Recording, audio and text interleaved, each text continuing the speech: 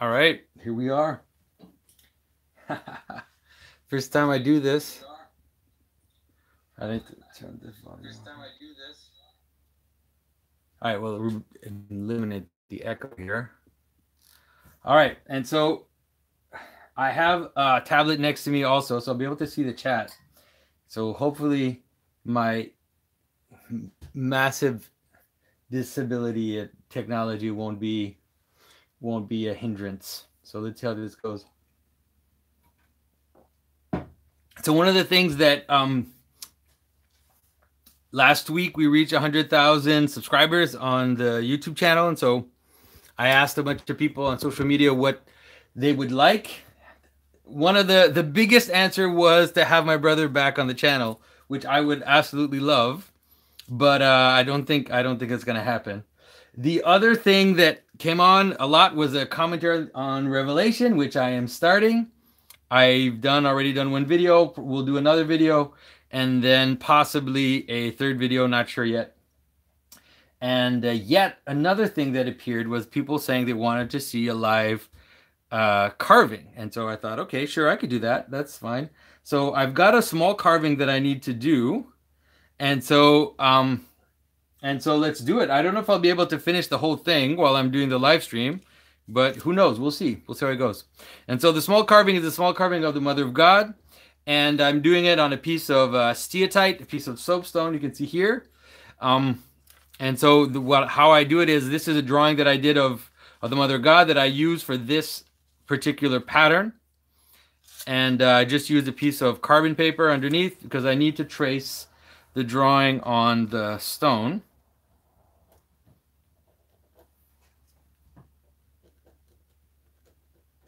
So I'm really starting you guys from the beginning, I guess. I could have started after making the drawing, but I was all excited about doing this because I had never done it before.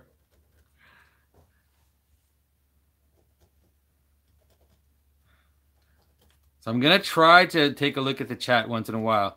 There are no moderators, as I know of, unless like Brad or Lisa decide to hop in when they notice this. I didn't warn them that I was doing this. So there are no moderators, so it's possible that things will get a little loopy in the comment section, in the chat. Sorry if that happens. Just ignore the trolls.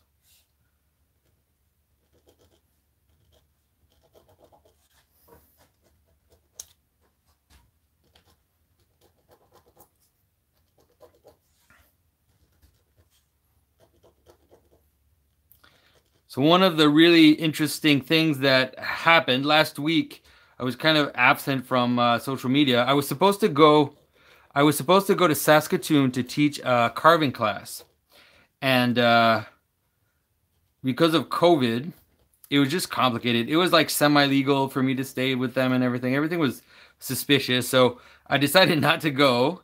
And there were other reasons too, like just at home. It was just better that I stay home, and so. They asked me if I could maybe make a carving training, record it, and send them the videos. And so I thought, okay, yeah, I could do that. That's not a problem. And I kind of know how fast I carve things, so I thought it could work. And so I grossly I grossly mistook how much time it was going to take me. It took me like 5 times more than what I had planned on, because of the editing, because I kept having some technical problems with the camera and stuff, and lighting, and so many problems. Anyways, so I barely slept last week because I would spend all night editing these videos for carving and stuff. So what I want when I'm doing this tracing is I really just want the basic lines for myself.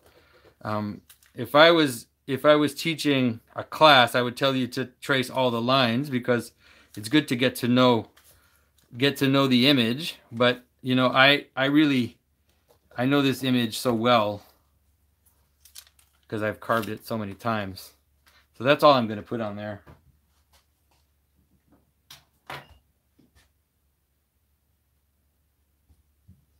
So Jonathan Henry asks, how did you come up with the design for the drawing?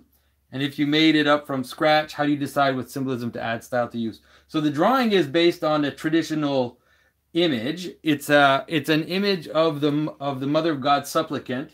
It would be an image that would be next to Christ. And so you can imagine her head, she's bowing, and next to it here would be an image of Christ, and on the other side would be an image of St. John the Baptist, which is called a deicys. So 3 images together.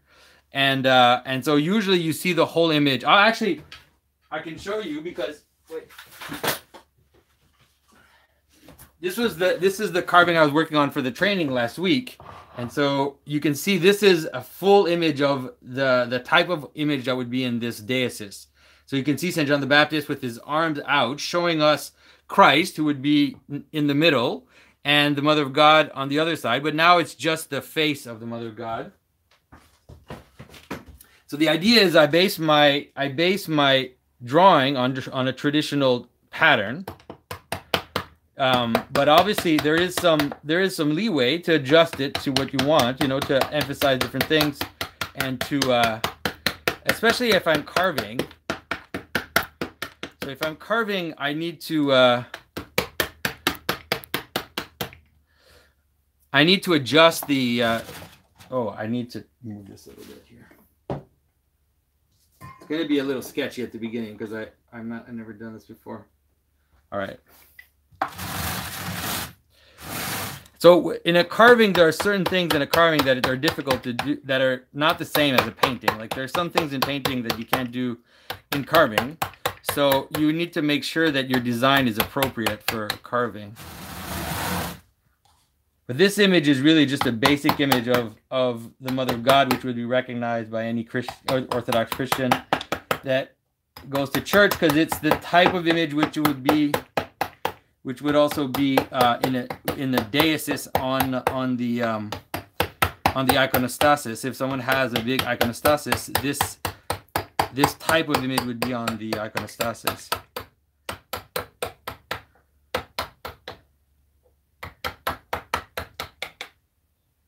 So someone asked if I'm still taking commissions, and the answer is I am not taking commissions at this time. Right now, my waiting list is like 2 years, and it got really bad because of the flooding in my house, because I was out of the workshop. It was just hard to stay focused on the carving. Like I was still carving, but it was just really difficult to get a nice workflow. But now, but during the time of the flood, I hired an assistant who's helping me. And so I'm hoping that will really kind of speed things up. If you guys are following my Patreon carving project, I have like 2 Patreon projects, one for the videos, one for carving. If you're following the carving one, you'll see his kind of work. We're designing more ornamental stuff with him. He was a mosaicist before he started working for me. He's actually an old friend from college that I've known, since I was like 17. And so he's working on kind of ornamental designs with mosaics and using different patterns, which will then integrate into more elaborate carvings. And so I'm focusing on having some more elaborate carvings. Like I'm really excited right now because Jordan Peterson ordered 3 very large carvings, which he said, make them the best that you can, like the best that you've ever done. So I always like that because it gives me a lot of leeway to just go nuts. So we're going to integrate a lot of the stuff we're designing, but his commission he's going to get in 2 years. Like I basically took his commission because I really, really wanted to do it because it was really elaborate. But all the other commissions I'm sadly not taking right now. Hopefully in a year or so I'll open up commissions again. And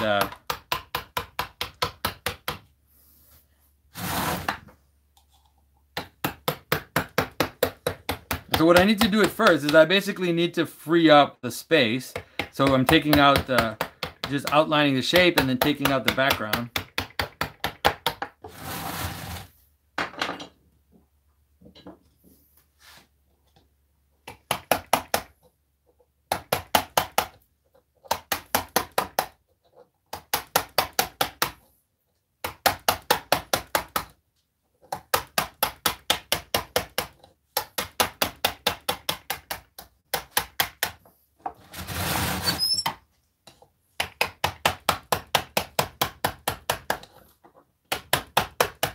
as you can see, this table that turns is a huge help.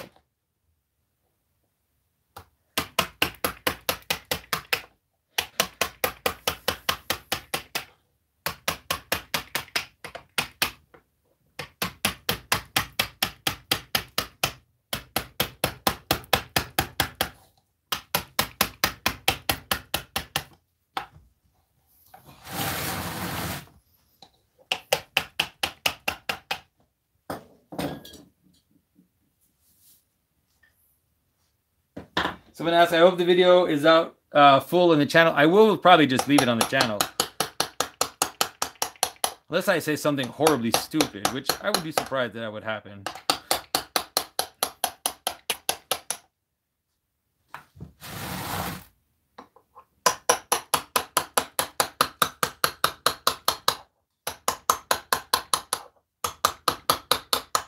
So one of the actually exciting things is that, so this workshop that I did last week that I put together for these people in Saskatoon is basically like a full-on online recorded workshop with explanations and like 3 cameras where you can see the carving from 2 angles. You can hear me speak. So I'm actually really considering putting it out online as like an online course that I could sell, that people could sign up for. So look out for that in the next, I don't know when, but hopefully I'll have time to get that ready. But I'd really like to do that because it's really annoying. There are a lot of really promising people that were taking my icon carving classes, but now with COVID, everything is just so dead.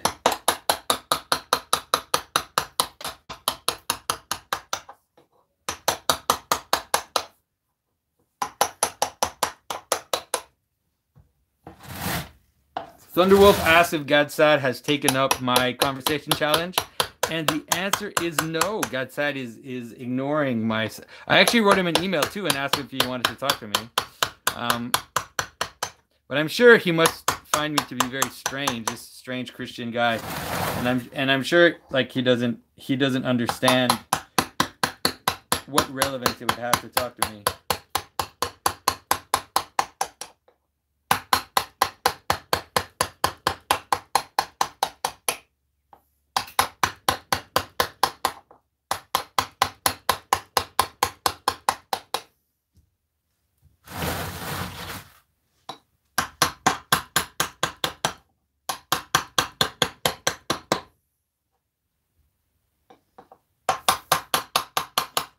Someone says, I bet you could have an epic jack-o'-lantern. Yeah, in the past few years, I've actually done that with the kids.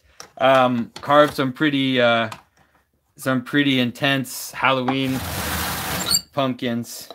That's been fun. Not this year though, for some reason. I think this year because we were fixing up our house and we just didn't have time. And because of COVID and everything, Halloween was almost canceled.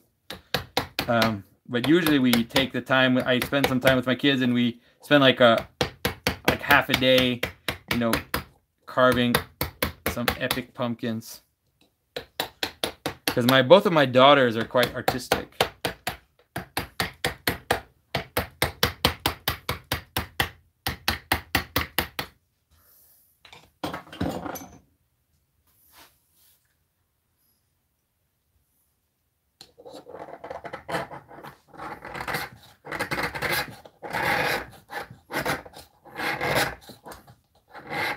Hopefully this isn't like chalk on a fingernails on a chalkboard for you guys. Sorry.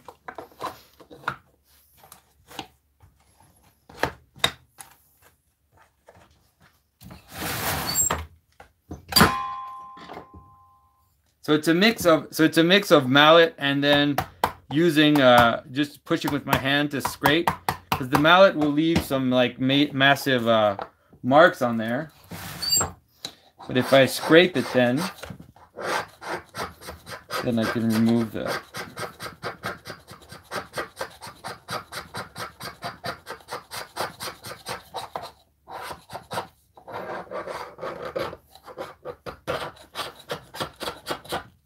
This dust is super toxic.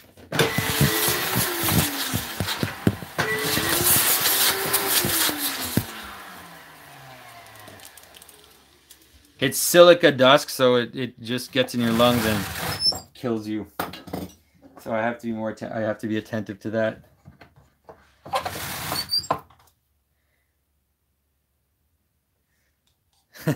It says having storytellers here makes me more sure about the theory that big movies follow Jonathan. I mean, you guys probably know that I've done a few videos with Thomas from the Storyteller. There's a few videos that were actually together online.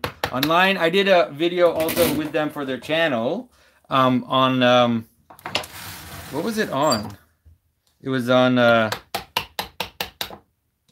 forget the name of that movie with the big robots. And also Thomas has edited a lot of my movie videos, and so we get along pretty well for the last few years. Pacific Rim, yes, of course. Man, I'm an idiot. Yeah, we did a video on Pacific Rim together.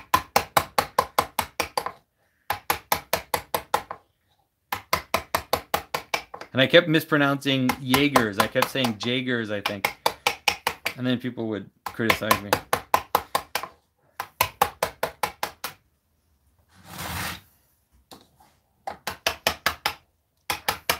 I've been so out of movies. Like, I just don't watch movies anymore.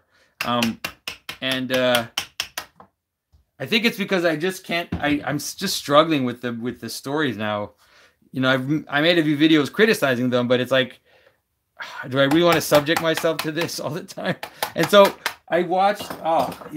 So everybody was telling me there's like, what is WandaVision about? You know, you should watch WandaVision. You should watch WandaVision. What is it like? We're trying to understand it. And so I did. I watched WandaVision, and my goodness, it's like, if you didn't think it was the end of the world yet, just watch WandaVision, and now you can be pretty sure that it's the end of the world.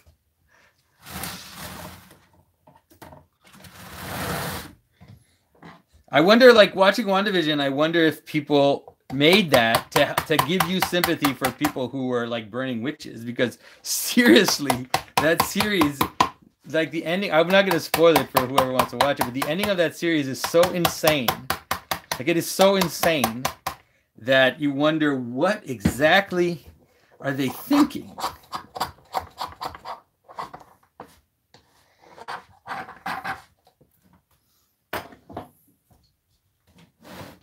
Someone asked if working alone, if I listen to music. Yes, I'd rather listen to podcasts. I listen to podcasts, and I also listen to books. And so I either read books on Audible, or I actually have like a reader, like an electronic reader that just reads me PDFs. And so often I'll read books. I'll read books while I'm working. My mind is actually pretty available while I'm working.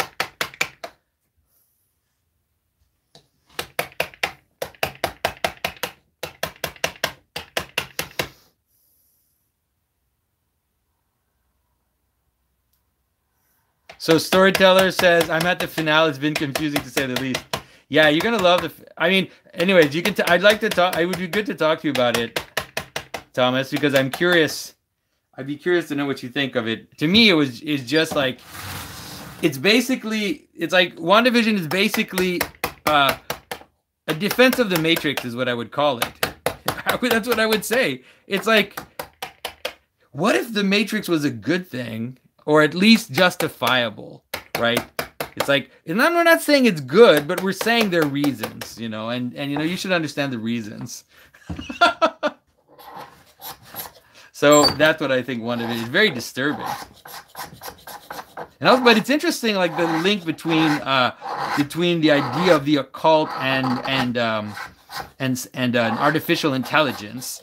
You know, the idea that there's some like occult force preserving the artificial intelligence. It's like, really, is that what you want us to is that the message you want to give us? Because we kind of think that already, but you know, we're not going to say it out loud most of the time.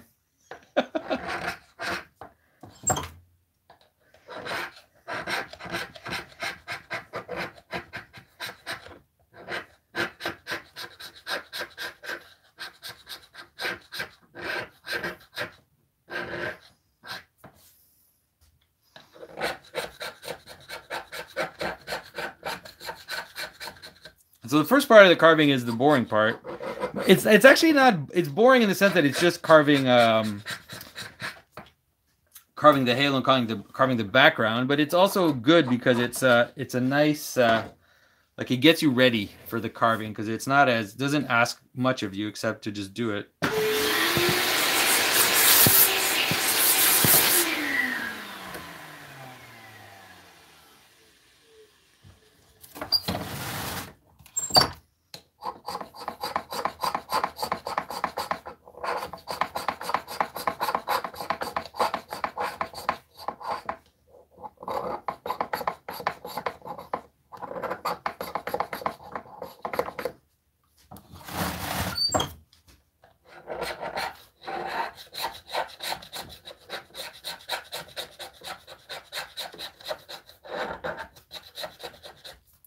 So I want all the background and this halo to be nice and clean like this.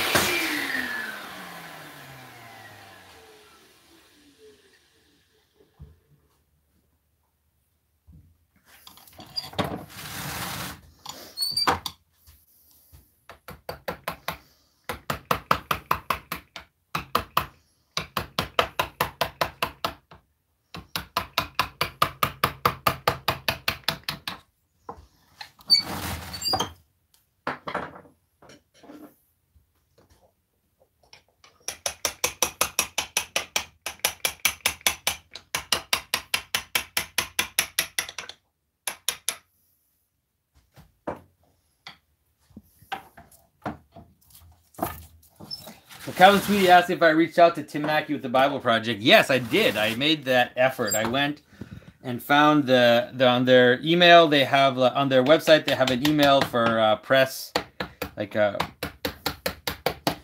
and so I went and wrote them an email, kind of explain what I'm doing, and asked them if Tim could come on the channel. But they told me that he is not doing interviews right now. That was the answer I got.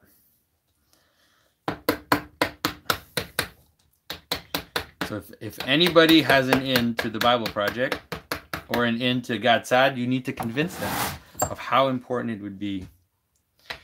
I'm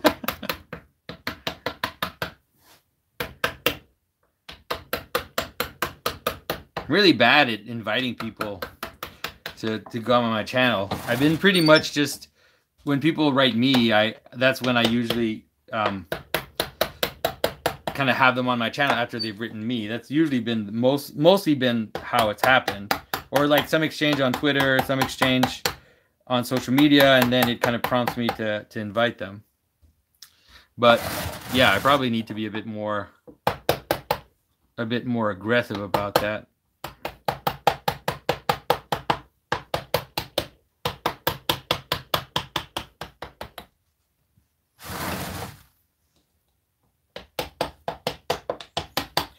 One of the interesting things that might be happening, it's not 100% sure, but I might participate in with Unbelievable, that show, that British show that kind of pits believers and atheists against each other. And so that'd be cool if that could happen. That'd be nice.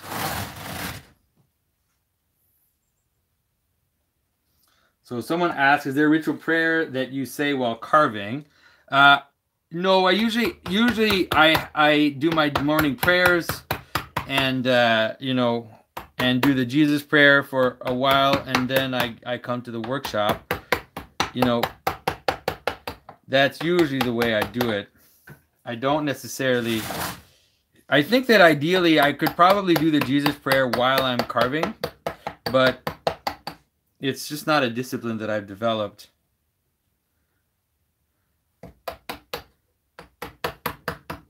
I kind of see my carving time as a time to learn stuff and to read, and so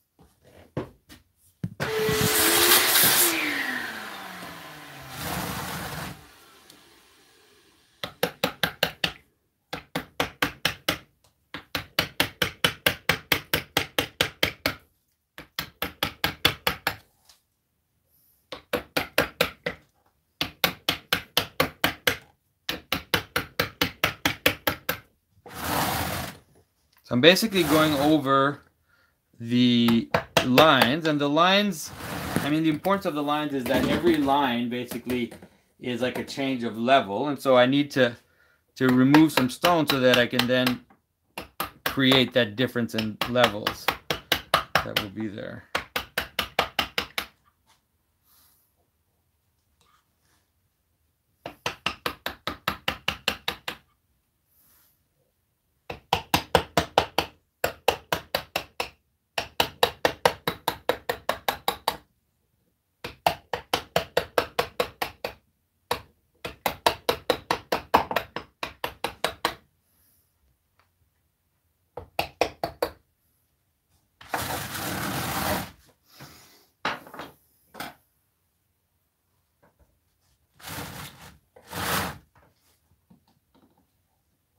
Someone asked, what are my thoughts on the dietary restrictions in the Old Testament?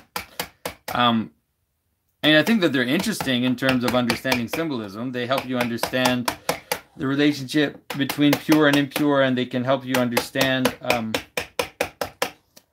quite a few things, actually. But Christians don't practice those. Christians have different restrictions, which are linked to fasting and not eating meat itself. And so you can understand the not eating meat rather than like just the idea of pure or impure animals. You can understand the not eating meat rather as this momentary return to the garden, because in the Garden of Eden, they didn't eat meat. And so monks actually in the Orthodox tradition don't eat meat in theory. I mean, obviously, I'm sure some do, but in theory, they're not supposed to eat meat.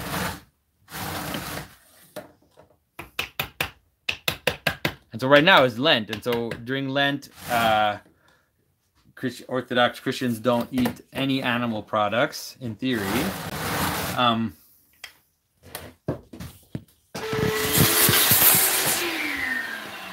And so no eggs, no animal fat, none of that, and no fish. But it depends. I mean, obviously, people have different strictures, and some people have health issues that will affect, or not just health issues, but sometimes also kind of social issues will make it very difficult to fast, because the purpose of the fast is not just like to practice the rules, right? But it's mostly to learn to abstain, and then to kind of watch yourself, and realize just how much you are a slave of your passions, how much you justify your own behavior. And so, failing during Lent is sometimes good to help you see that you're not in control of your own. You're not totally in control of your own self.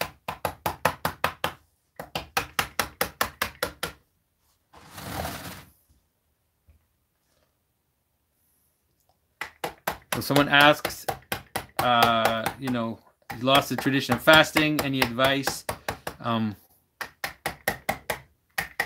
mean, the early Christians used to fast twice a week, on Wednesdays and Fridays, which is a tradition which is still there.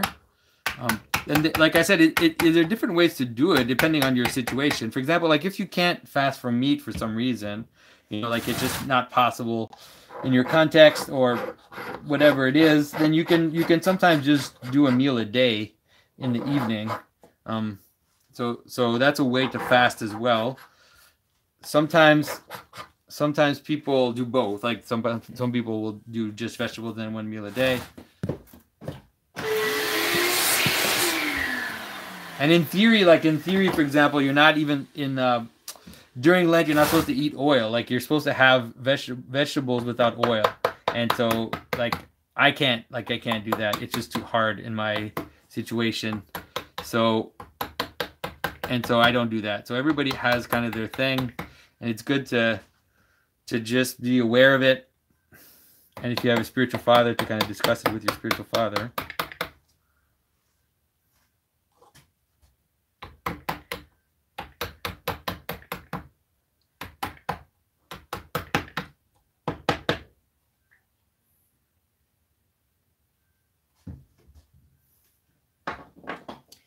Someone says, when you're done, please put a list of starter tools in the description. The problem with this is that even if I put a list of starter tools, all these tools are, most of these tools I made. And so it's like, you know, this is actually a punching tool, which I grind down because it has high carbon steel. So I just grind it down to make it the shape I want. Like if you look at this tool, for example, this is just a wood I guess not called a chisel. Yeah, I guess a wood chisel. It's a flat one, and then I round it off. Like I round off the top a little bit, just because to make it do what I want it to do. So it's tough. Like this is actually just a wood carving tool. It's like a fell wood carving tool that works really well for small spots. So it's hard to write down like what you need, because most of my tools for stone, at least, I've made or kind of grabbed from here and there. Wood carving tools are more standard. That's why, like, when I teach, for example, like the carving class I did online that I'm going to put out there is probably going to be, it's a wood class, because it's just more simple, and you can get the material very easily. Like this stone, even if I gave you the tools too, I don't know where you would get the stone. Like I import this stone from Kenya, and so you need to get something analogous, which I'm not sure where you would get. Because this is a kind of soapstone, a steatite, but it's not it's pretty dense. It's not as porous and as soft as the soapstone, for example, that I could get here in Canada. Like Inuit, so like native communities here up north, you know, kind of Eskimo, I guess you would call them. They carve soapstone, but the soapstone they carve is very different. It's like this dark green soapstone.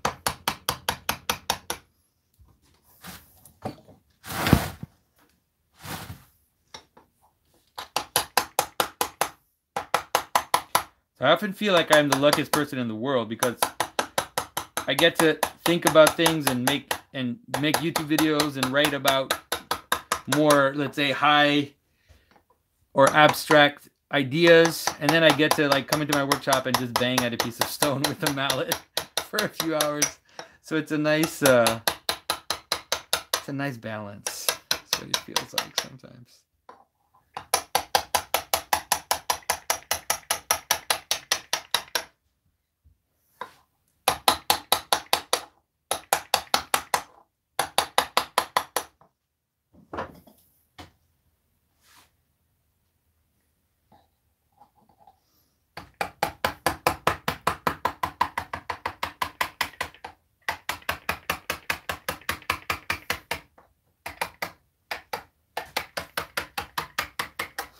So I want to create these three folds, these three steps.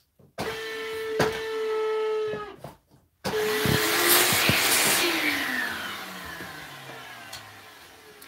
can see there are 3 folds here in her homophorion, her veil, and then 3 steps on this side. So that's kind of what that's what I'm trying to create.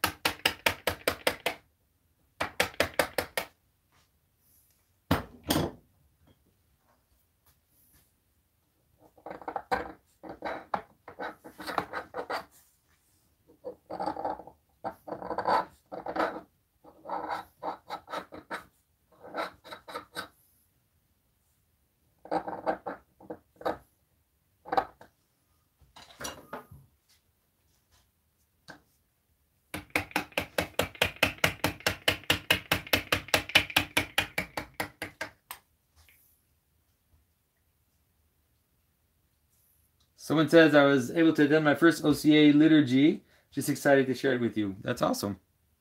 Daniel DeMarco. Is that right? So where are you, Daniel? Where, like, what state are you attending liturgy in?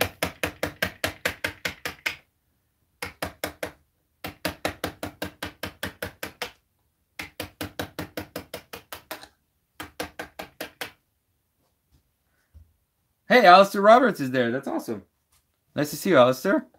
I wanna have you back on my channel, by the way. I keep thinking that I should write you and that we should have another discussion, and then I just forget because I'm like that. But if you'd like, it would be really cool to have you back on the channel.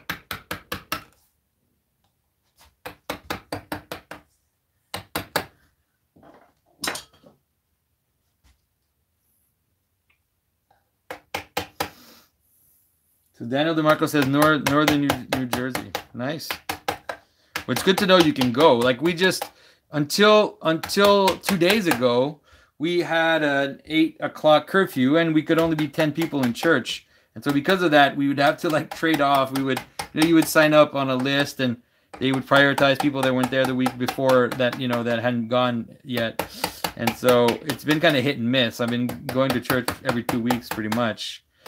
But so they just changed that a few days ago, and so now it's 100 people, which means that for us, at least my church, it's pretty much going to be open now for everybody.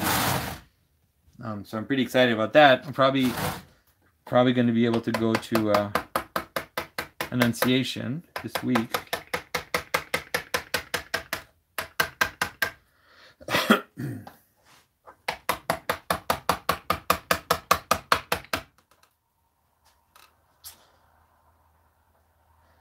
So Greg Holm asks, do you do printmaking as well or just carving? No, I don't do printmaking. I mean, I'm doing some drawings. I'm thinking about doing printmaking. That's definitely something that I'm considering, just because it's like right now I guess I have the problem that the demand for what I'm doing is too high, and I can't make enough things, and I also don't want to raise my prices too much because I'm making sacred art. Like, it's not like I'm making secular art, so I need to be careful. And so I thought maybe if I did printmaking, I could have things that are still reasonably priced, but I could make more.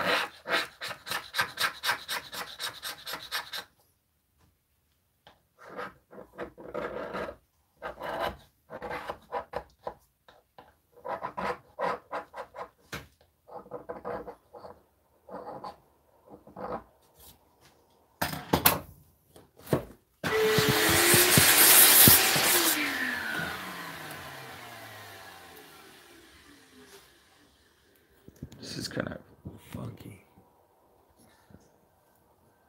You guys see well?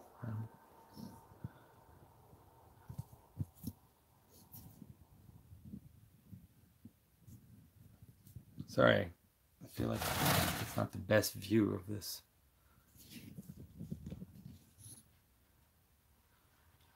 What if first time technical. I feel like I could give you guys a better view of this. Maybe if I did this. How's that? I think that's closer. Yeah, I think it's better. All right, I think that's better. All right, so the tricky thing with this carving, I'm gonna tell you the little secret of this carving, is that her fold, her veil folds. So when it folds, it goes around and back. So this is always the tricky thing. So when I'm teaching carving to people, This is where everybody gets confused, because you have to show that the veil is on this side here, and then it goes underneath there. So, but it's actually some of the fun part, to me at least, is creating those relationships.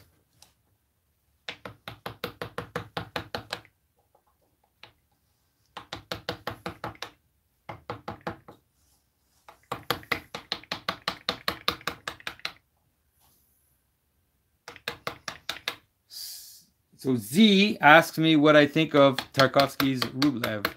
Yeah, I mean, Tarkovsky is amazing, and I think for sure he's definitely worth spending time with.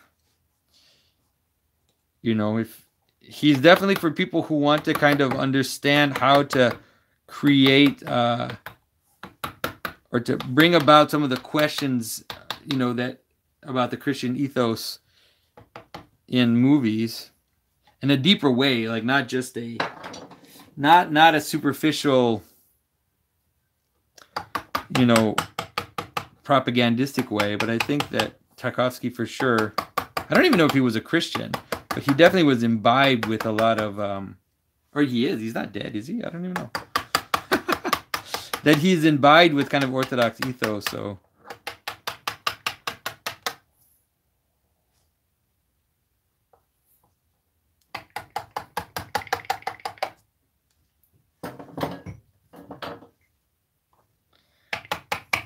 someone asked if I have something to propose to learn about Orthodoxy, a basic thing. I mean, I always propose, there's a book called The Orthodox Way by Metropolitan Kallistos Ware. It's called The Orthodox Way, and it's a book written for Westerners, and so it's written to kind of help people understand what the spiritual life is and what the vision of the spiritual life in Orthodoxy is.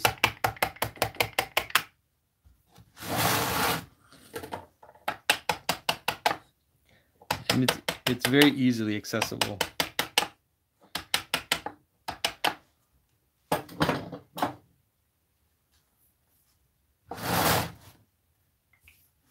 So someone asked if I listened to music. I guess I didn't answer that properly the other day. Yeah, not the other day, like just before. I listen mostly to podcasts and books, but once in a while I listen to music. I used to listen to a lot more music, but I would say in the past like 7 years maybe, I don't listen to a lot of music anymore. Like whatever time I have to listen, I listen to content. But if I like when I'm sleepy, let's say during the day, if I'm tired and I'm trying to carve, but I'm just kind of not being able to focus, and I feel kind of drained, then I'll listen to music. Someone asked if I listen to, and then they asked if I listen to Dirt Poor Robin's music, and yes, I do listen to Dirt Poor Robin's music. I'm actually enjoying it quite a bit these days. Like in the car and stuff, I'll put it on.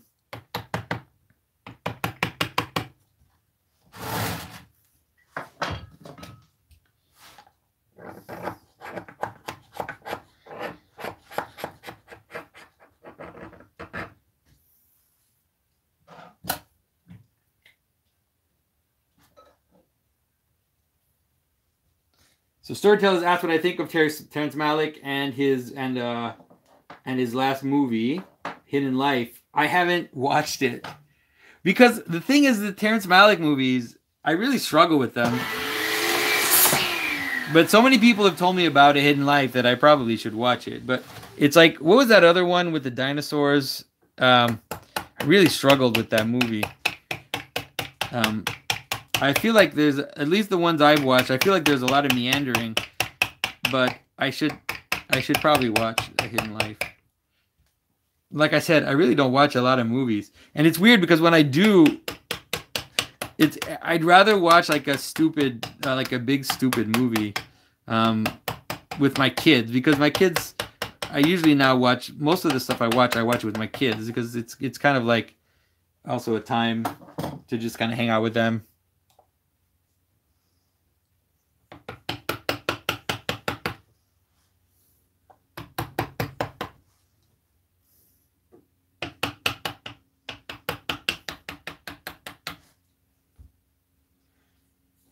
So someone asked if I saw Silence by Martin Scorsese. Yes, I did. An interesting story. I actually watched Silence by Martin Scorsese for the first time at a retreat for Orthodox priests. They invited me to come to be like the speaker at their retreat.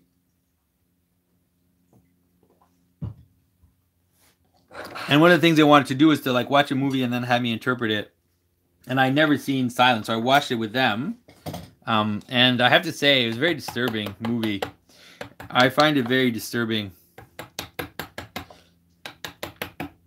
Movies like that, they're disturbing because they actually, it's like you'd almost would rather people not make movies about Christian subjects if they're going to be weird about it. It's almost, I'd rather they didn't, because when they do, then it comes close to something, you know. For example, like they're trying to come close to the idea of self-sacrifice and the idea of let's say the love of others, but they have this weird, then they present this weird thing where it's almost the idea that if you love others, then you will deny Christ out of your love for others.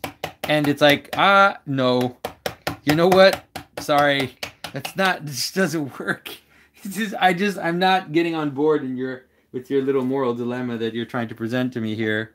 And this idea that like Christ would want someone to deny him, just very, very, very disturbing. So I didn't particularly like that.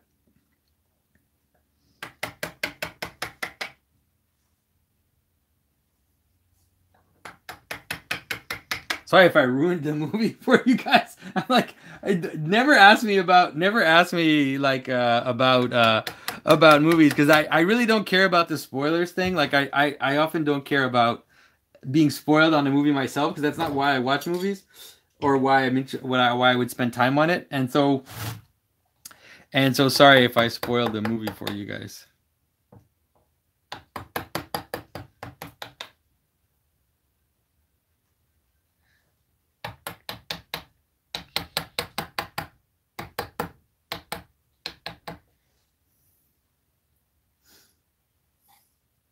Yeah, someone says they highly recommend The Island. Yeah, The Island is very good. I really, really like that.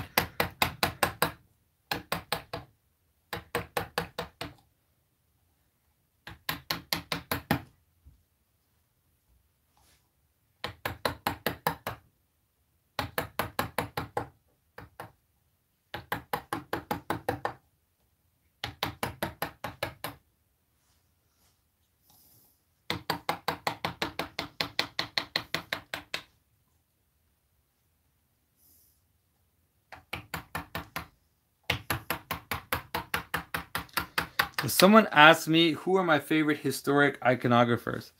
You know, it's funny that you asked that, because I really don't have that vision of iconography. So it's like because for example, like in icon carving, the iconographers aren't known. So you could say that, like, let's say my favorite iconographers are whoever it is that carved those like 9th, 10th century ivories that were done in the Byzantine court after iconoclasm. It's like those, I feel like those carvings, I base a lot of my work on whatever was developed in those carvings. And so that's pretty much how I see it, you know. And so, but I mean, let's say I really like let's say Panselinos, because he kind of has volume to his work, and so it's interesting to think about it in terms of carving for myself. And so of course I love Rublev's icons, and I love that period of Russian iconography as well. But I also really love Western medieval art. And so, you know, there's some, like, for example, if you think of a lot of my work is also kind of based on what I guess you could call the kind of 10th century, 12th century Byzantine, Norman synthesis. I don't know how else you could call it. Like whatever kind of movement created the great the great churches in Sicily, that moment I think is a really kind of crucial moment. And so a lot of my work is based on that, and there's a universal aspect to that style that got developed at that time.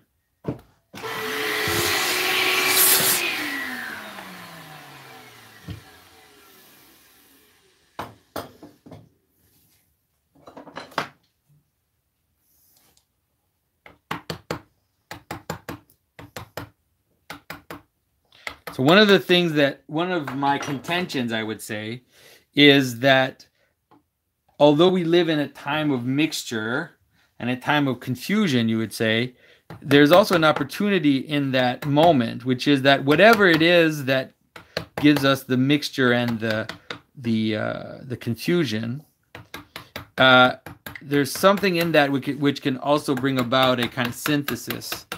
So if you think about the problem of iconography right now, is that the reality of iconography is that in every other period of time in the history of iconography, people would learn from some master and would maybe travel with them and then see churches that were done, and then would have sketchbooks with the different subjects inside, and so that's how they would learn. And so, like, the way we learn is we have access to all the very best icons still available online, and we can flip through them like we flip through a catalog. And so that has a massive effect on our psyche and the way we read art and the way we understand the tradition.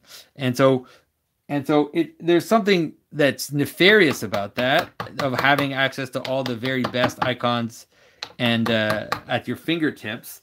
But there's also something like in the juxtaposition, there's also something which is kind of weird and hybrid about it. But I think that in that there's also the possibility of having some distance, of kind of looking at things from a distance, which is alienating, but can also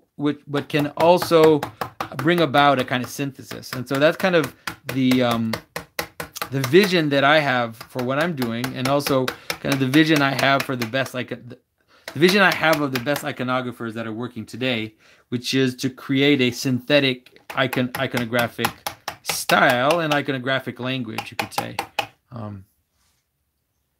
So it doesn't mean that it's all going to be the same. Actually, there's difference in there, but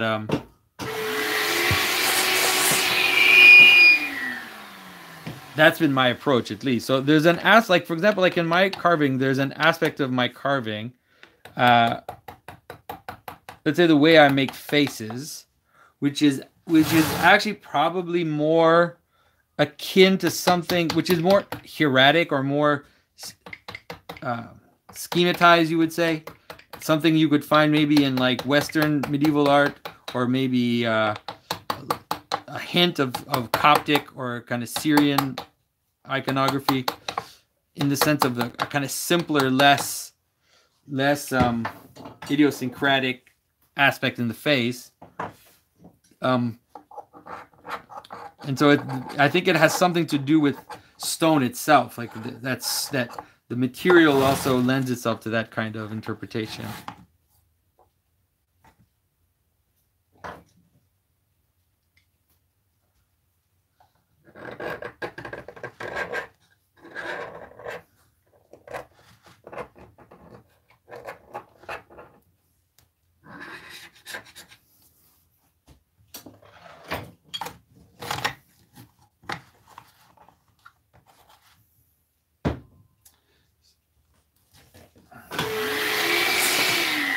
So someone asked, what can you say about geometric patterns as constituting art as you see in Islamic art? I really love geometric patterns. I'm not good at them in the sense that they require a certain mindset, which I don't think I really have.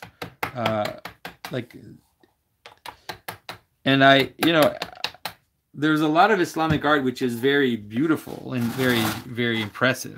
And so to ask that is an interesting idea. So, for example, like the idea, if anybody would say that they have a problem with that, it would be extremely problematic, because for example, in most traditional Orthodox churches that would have been in the Mediterranean, the rugs on the floor would probably have come from Islamic countries, because of that beautiful ornamental capacity that they had, you know, in terms of geometry and in terms of repetitive patterns. And so I have no problem with that at all. In fact, I think that it's interesting to take some, like an Islamic manuscript, for example, like to take some of that ornamentation and to use it in my designs, or in the designs that I'm working with my assistant on.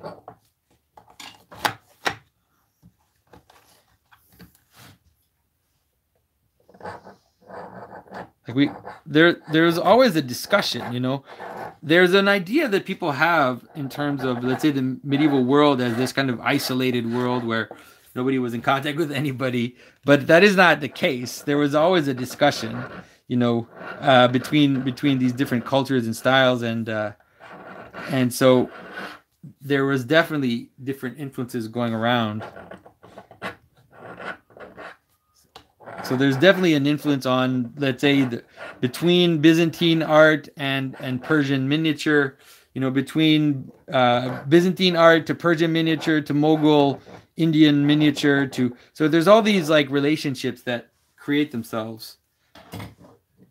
You know, so Hagia Sophia, the pattern of the cross, the dome and the cross, or the dome and the square, was really perfected in Christianity with Justinian, and then became the model for pretty much all of Islamic architecture, you know. And so Islamic architecture is really like a dome on a square or a dome on an octagon. And then coming back the other way, then a lot of the ornamentation, the very powerful geometric work that was done by Islamic artists, then kind of flooded back into Western miniature, and then also Byzantine miniature as well.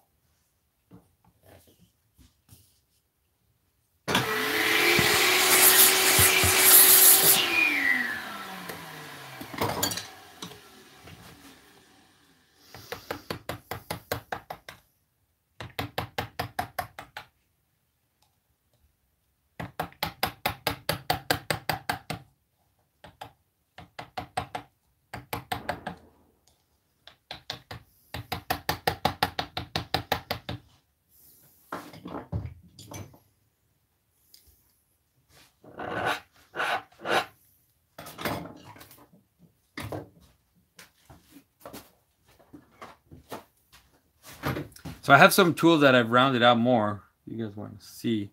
These are really more round. And so if I want to create some, like a dip. So one of the tricks of low relief carving is that you want to use as little space as possible to nonetheless give a sense of the form. So a way to do it sometimes is to create these little bowls with an edge on each side. And then that edge on each side will emphasize the light more. Will kind of make the form pop out.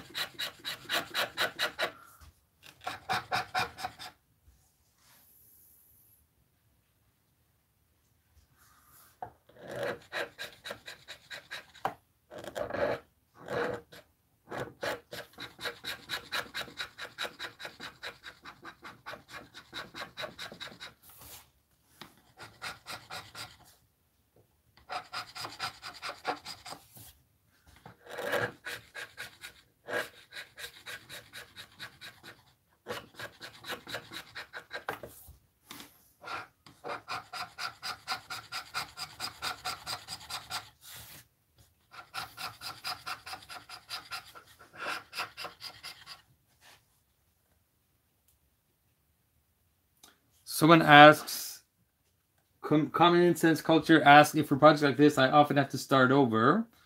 And how has that changed since you started? To be honest, I almost never have to start over. When I started, I made a few mistakes right at the beginning, like in the very first year. But they weren't in the carving. They were actually like, for example, like twice. This is just insane. It shows how I was making a cross for a priest, and it was a cross that was supposed to go into a wooden frame. And at first I thought, if I make the fit nice and nice and tight, it'll look really good because it'll just kind of tightly go in there. And so I made the frame, and I would carve out the frame and then insert the cross inside. And so twice I made the frame too tight, and then when I pushed the cross in, it broke after I had carved the whole thing. And so I don't do that anymore. I don't make that mistake anymore. And the other times where I've made like massive mistakes have been like sometimes with these stone carvings, when they're big, I'll remove the background with a router. And so sometimes like the router bit was like too loose or something. And then when I'm taking out the background, it would like dig in way too much. So those are the kind of mistakes that I made. But the thing with carving is that if you're careful, you can always fix your mistakes. It takes work because you kind of have to carve the whole thing down around it, but it's actually quite forgiving. So I rarely panic.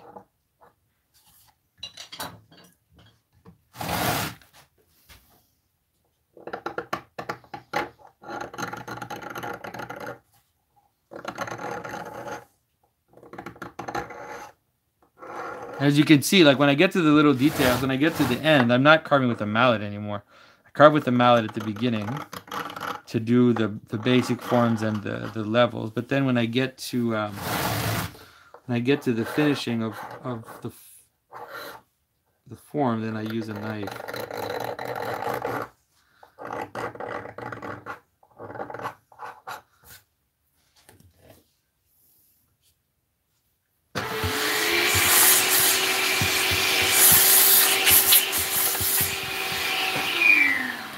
So someone asks, can anyone make icons? And to be honest, I think that anybody can, let's say, approach iconography in terms of learning about it, learning to learning the process, and even maybe learning to make icons. I don't think that it's necessarily restricted, but if you want to make icons for the church, if you want to make icons that will be used in the church and that will be used that people will venerate, then I would really suggest that you have the permission of your bishop, or at least of your priest or of your spiritual father, just because it's very important, and there are certain rules, like there are just certain things you have to know and that you have to be careful about, and so it's not a willy-nilly thing. Like you can't just do whatever you want. And so and sometimes I have very, let's say, well-intentioned people who send me things that they want me to comment on, and they look nice in the sense that they're technically proficient, but they're lacking in the language. They're lacking in the kind of the unsaid language of what makes an icon an icon.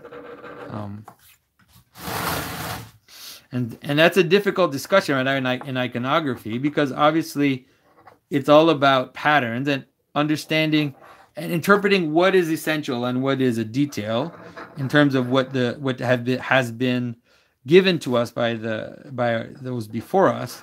And so that's a discussion that's live in iconography right now, where some iconographers tend to want to copy directly, like not just copy, but let's say, like even the drawing I did for this, for some iconographers, this would be like a faux pas. I should trace a pattern that already exists, like not draw my own. Whereas others will go the totally opposite route, which is to be extremely flexible about what's possible and what's not possible, and to kind of want to have their own personal style and all that stuff. So the discussion is quite live right now in the world of iconography.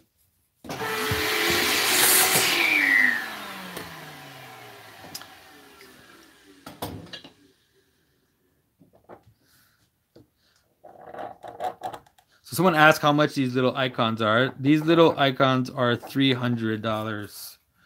But I don't like, this is actually a commission. For a while, what I was doing is I knew that because if you order like a bigger thing that has a lot of detail, then it ends up being expensive. And I knew that not everybody could afford it. And I also knew that a lot of people, they can't necessarily wait for a very long time. And so for a while I was regularly making these little carvings and then putting them for sale on social media. But it's like, once you realize that you've got 2 years waiting list, it's hard to justify making these carvings also. So right now what I'm doing for people who want kind of more inexpensive carvings from me, I encourage them to be involved in the Patreon project, because what we do is we develop these ornamental carvings and these kind of semi-figurative carvings with angels and different animals and stuff. And then what we're going to do, we've done it already once, is that every once in a while, like a few times a year, we're going to just sell them. And those who are supporting the Patreon project will have first dibs. Obviously, there are people giving at high levels that will get an actual carving, so we save carvings for them.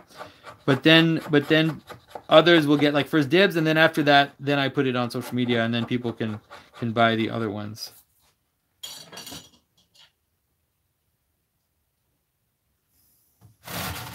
So Jonathan asks, Jonathan, as a father, as an artist, how do you use sacred art and the spiritual development catechesis of your kids as they've grown? And so, I mean, obviously,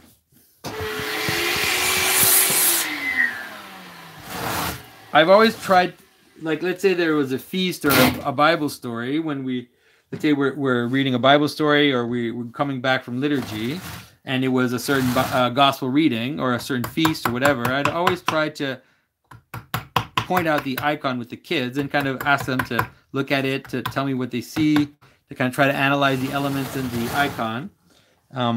But my kids are not interested in drawing icons, at least not yet. Maybe one day, who knows? But, you know, in terms of then just being a dad, then I definitely have given my kids drawing classes. And so we've done proportions and, you know, drawing from observation, different ways of teaching drawing.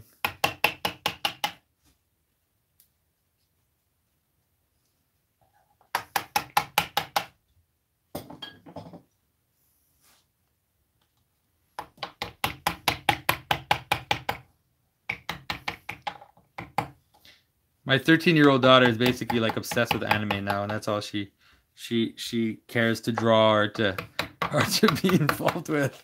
It's kind of a little disturbing, but you know, I can't. When I was 13, I was like obsessed with Batman or whatever, or like comic books. So I can't totally blame her.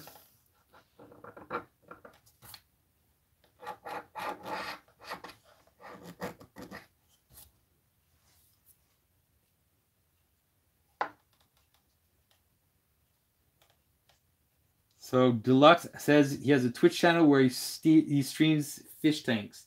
Interesting. Yeah, I mean, I'm not very good at the whole streaming thing. I'm really not good technically for carving, for the YouTube stuff.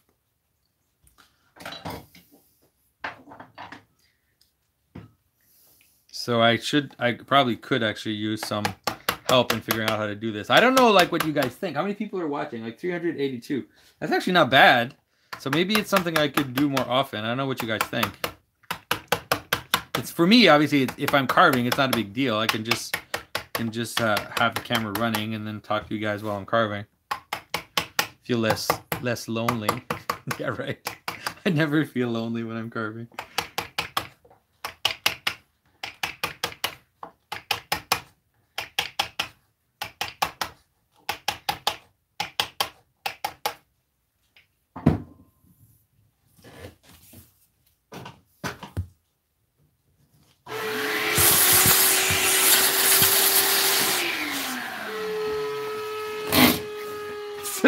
Thomas from Storyteller says one more Batman video. I know I've made way too many Batman videos.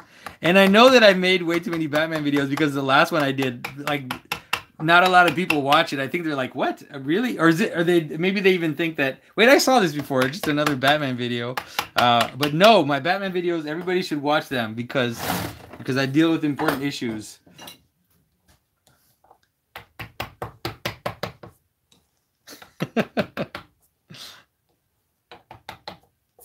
All right, so now we're moving in the face, so we're coming into interesting thing.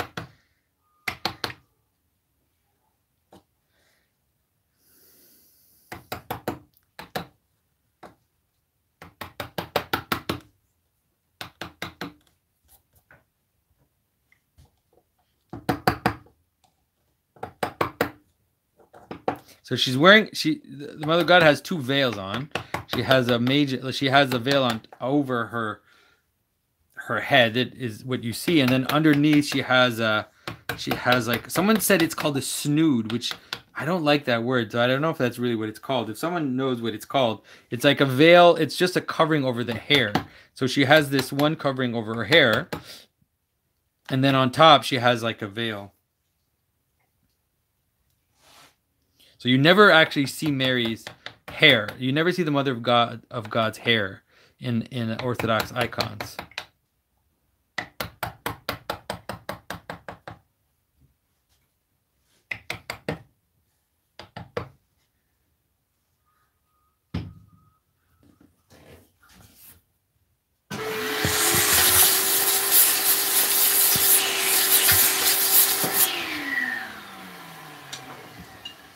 I'm actually going to do the shoulder first.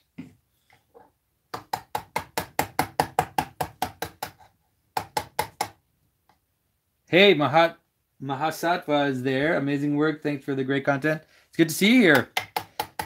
So Mahasattva, if you guys may have seen him on Twitter, on Instagram, he is known for his Kanye West paintings. So he's actually given a painting to one of his paintings to Kanye, and Kanye follows him on Twitter, which everybody is jealous about. So yeah, it's good to see you.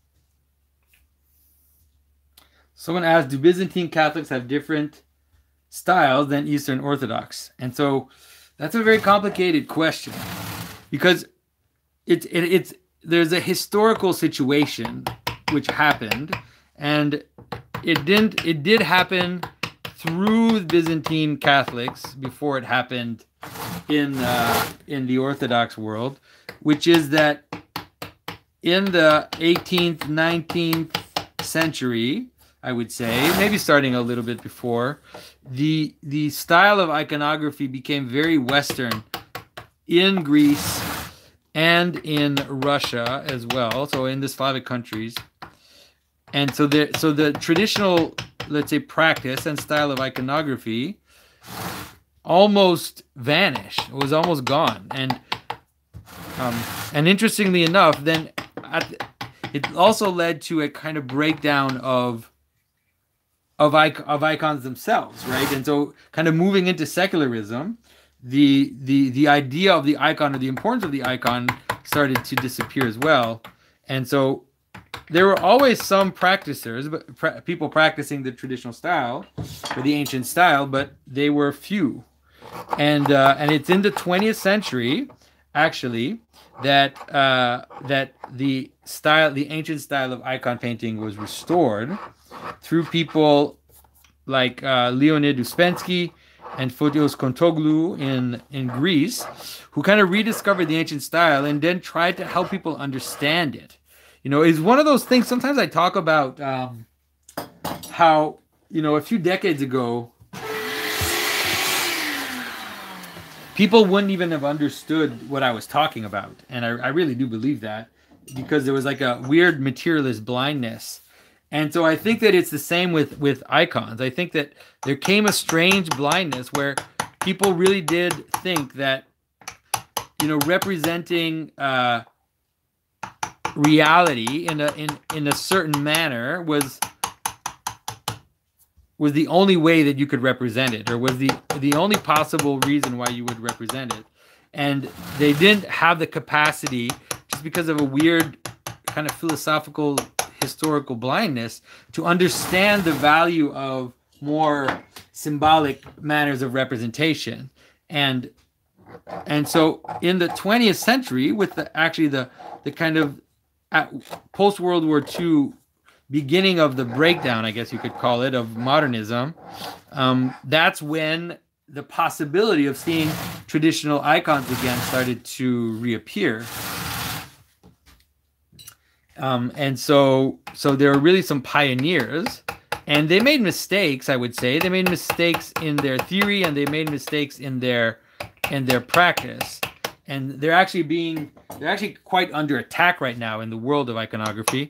And so there's a whole group of scholars and iconographers that are attacking the pioneers of the modern icon movement. But I think despite their mistakes, I think what they offered us was really invaluable in terms of a capacity to see that was lost. And so I definitely support the traditional style.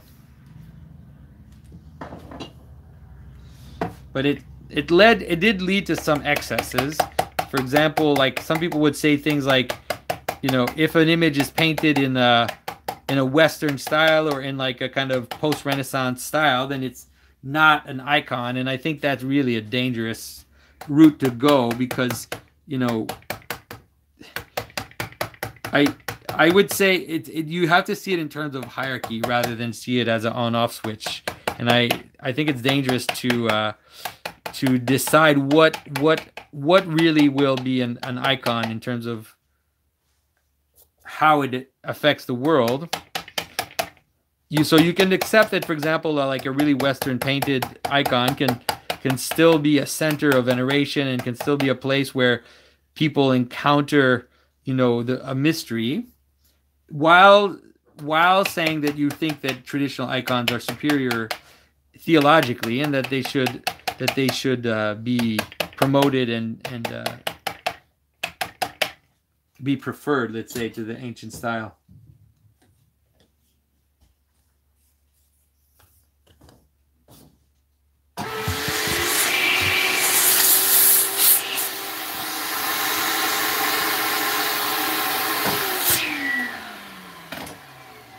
I need to put this in the middle. I think because the image is not in the middle, when I turn it, keeps like it turns up and down.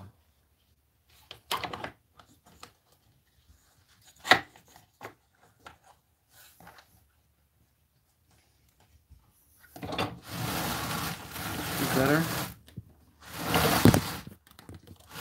Yeah, this is better. Sorry.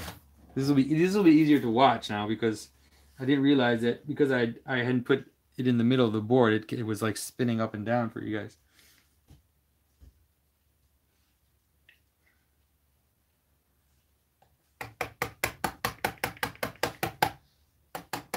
So someone says, stopping homeschool to watch this. Come on, this is homeschool. This isn't stopping homeschool.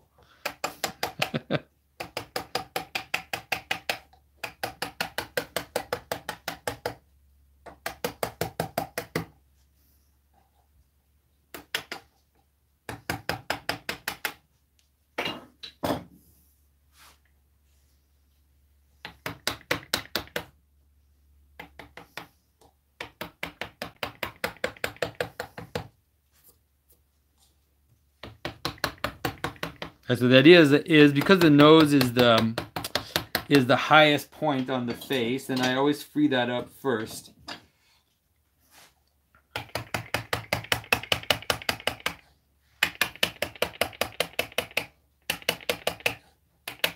make sure that that's on the highest point in the carving as well. It can be equal to other points, but it definitely has to be one of the highest points.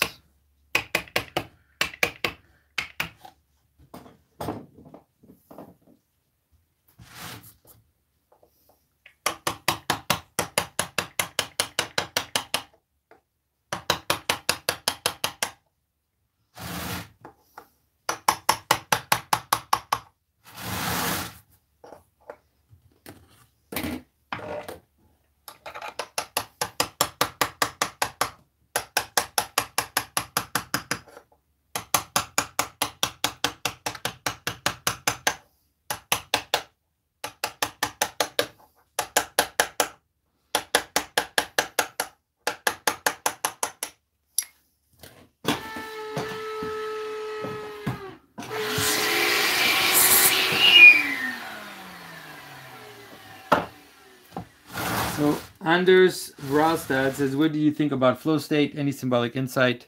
I mean,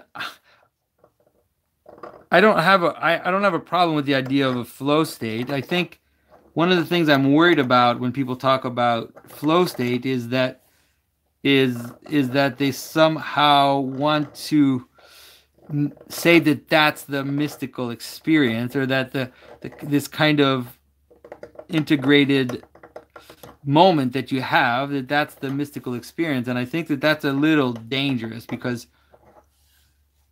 I think that maybe it's like a lot of things. It can be a kind of, can kindle your interest, or it can kindle your sense that there's something more, that there's a possibility of having higher states or higher experiences. But I don't think that when you read what the mystics go through, it's like that's not it doesn't limit itself to that. That's for sure. Like the states that they reach are much higher and much, so I think that it's great, when you're praying, or even carving. Sometimes I definitely do reach that kind of flow state when I'm carving.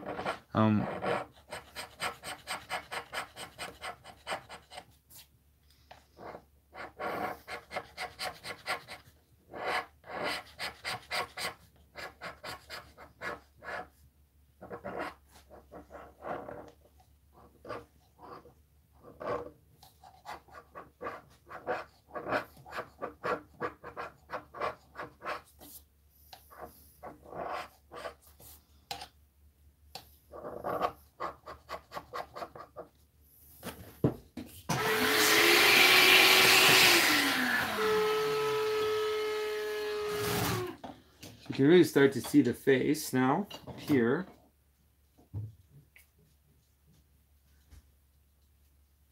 Someone says, JNS77 says, I'm pretty sure you can enter into a flow state while you're killing people in the battlefield.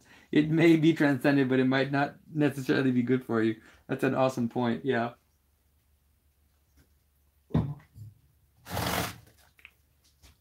Yeah, actually, I'm pretty sure that many warrior cultures saw killing people, or just this state, like let's say the kind of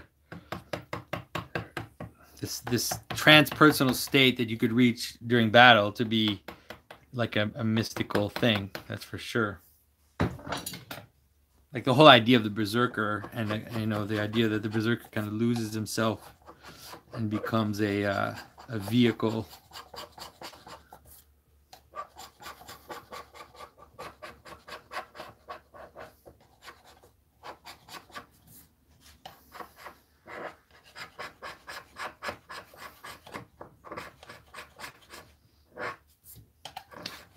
And also one of the, let's say one of the really important aspects of Christian or Orthodox spirituality is that you're not supposed to pay attention to the states. Like you're not supposed to attend to the spiritual states that you reach. You're actually supposed to be suspicious of them and to not dwell on them. So it's not like you can't reach them. It's not that things won't happen to you and you won't reach these kind of ecstatic states, but you should definitely shouldn't search for them. Search out for them, and you definitely shouldn't attend to them because you're going higher, like you're reaching for the last, for the ultimate one, which is theosis, which is illumination, seeing the divine light.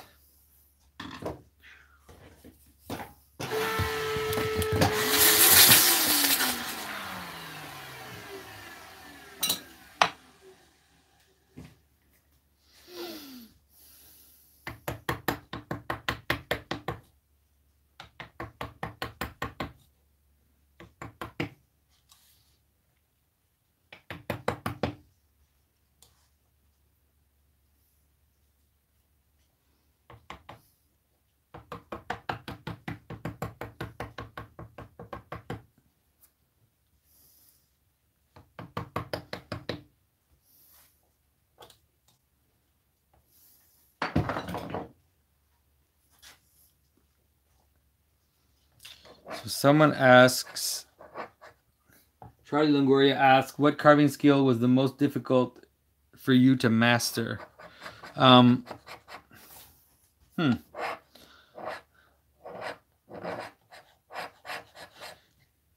would say it's always, clothing is always the hardest. Clothing is really, it's like having the right level of subtlety in clothing, because it's not just about carving, it's about drawing and about understanding form and about and so it's like you can always be better at clothing when you're an iconographer. I think for painting it's probably the same, and so I think that's always my challenge, is to try to keep, sometimes I look at some of the carvings I did in the past and I'm like, wow, man, that clothing is really nice. And for some reason I can't reach that anymore. But the other elements, I feel like they're more available to me, like the face and, let's say carving the hands or carving different other aspects.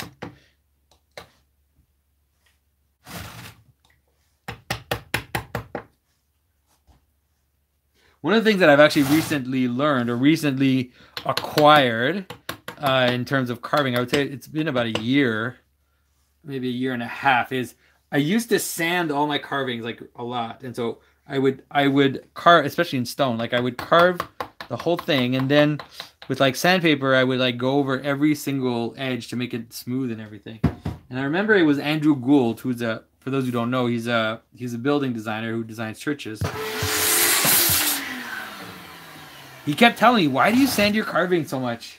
He said, just carve it, like don't sand it. And at first I didn't want to do that, because you can also fix things with sanding, when you feel a little uneasy. But most recently, in the past, I would say about a year, maybe a little more, I've actually stopped sanding most of the carving.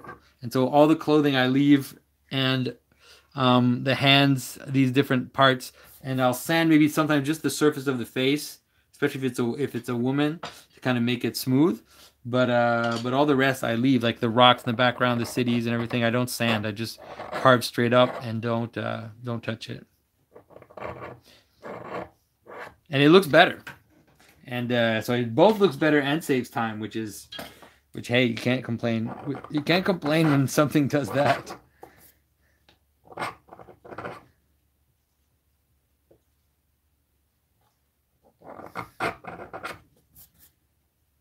So I'm actually right now, someone's talking about the soapstone that I'm carving from Kenya. It's called Kisii stone, and it's from the Kisii area in Kenya, mostly from a town called Tabaka, and around that town named Tabaka. And one of the reasons I discovered this stone is because I lived there for several months with my wife and kids when we were living in Kenya, and that's where I learned to carve this stone. And so I was taught to carve this, and then when I got back from Kenya, I really kind of threw myself into it.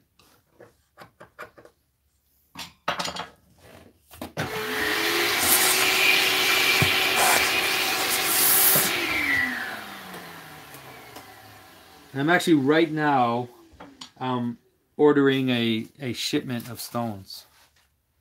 So I'm just hoping there won't be like problems with COVID and whatever. But for now, it seems like it's going.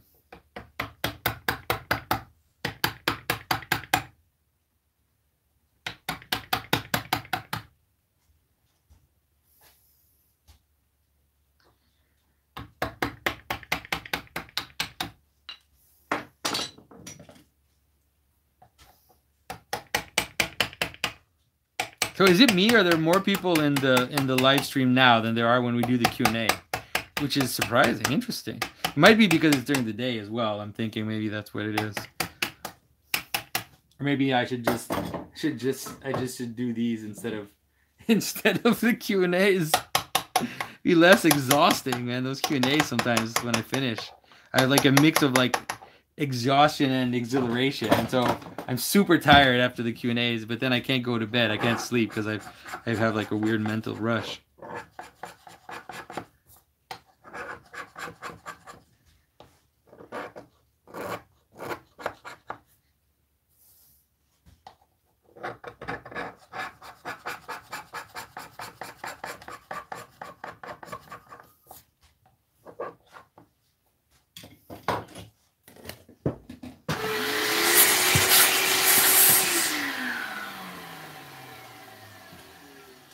Someone says, do the Q&A while carving.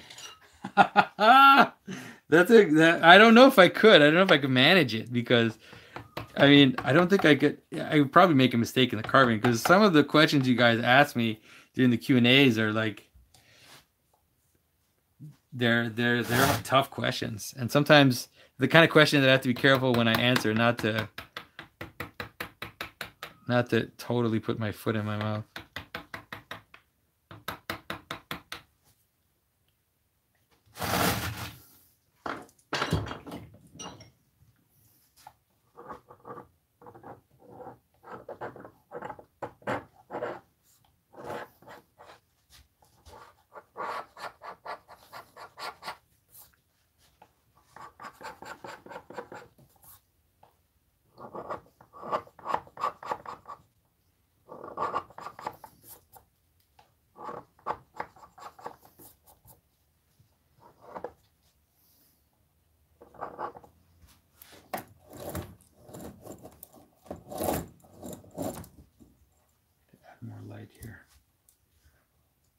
No, that's way too much light for you guys. You're going to get blinded. No, it's better like this, I think. Yeah. Sorry, I wanted to add more light, but it just washed away everything.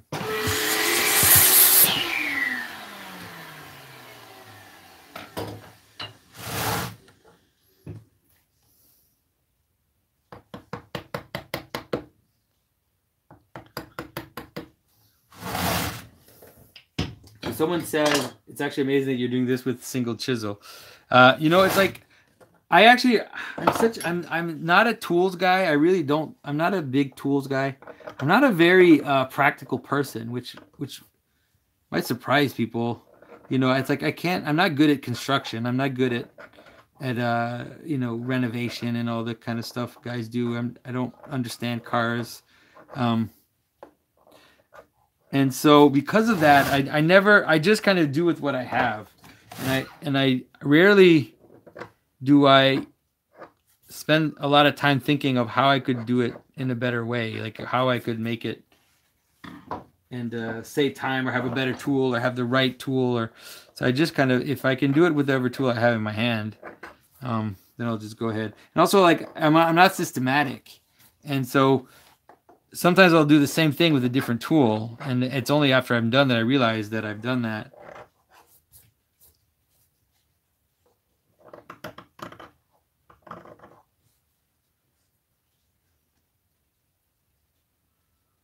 So Patrick Morrison asks where I get my references for my carvings.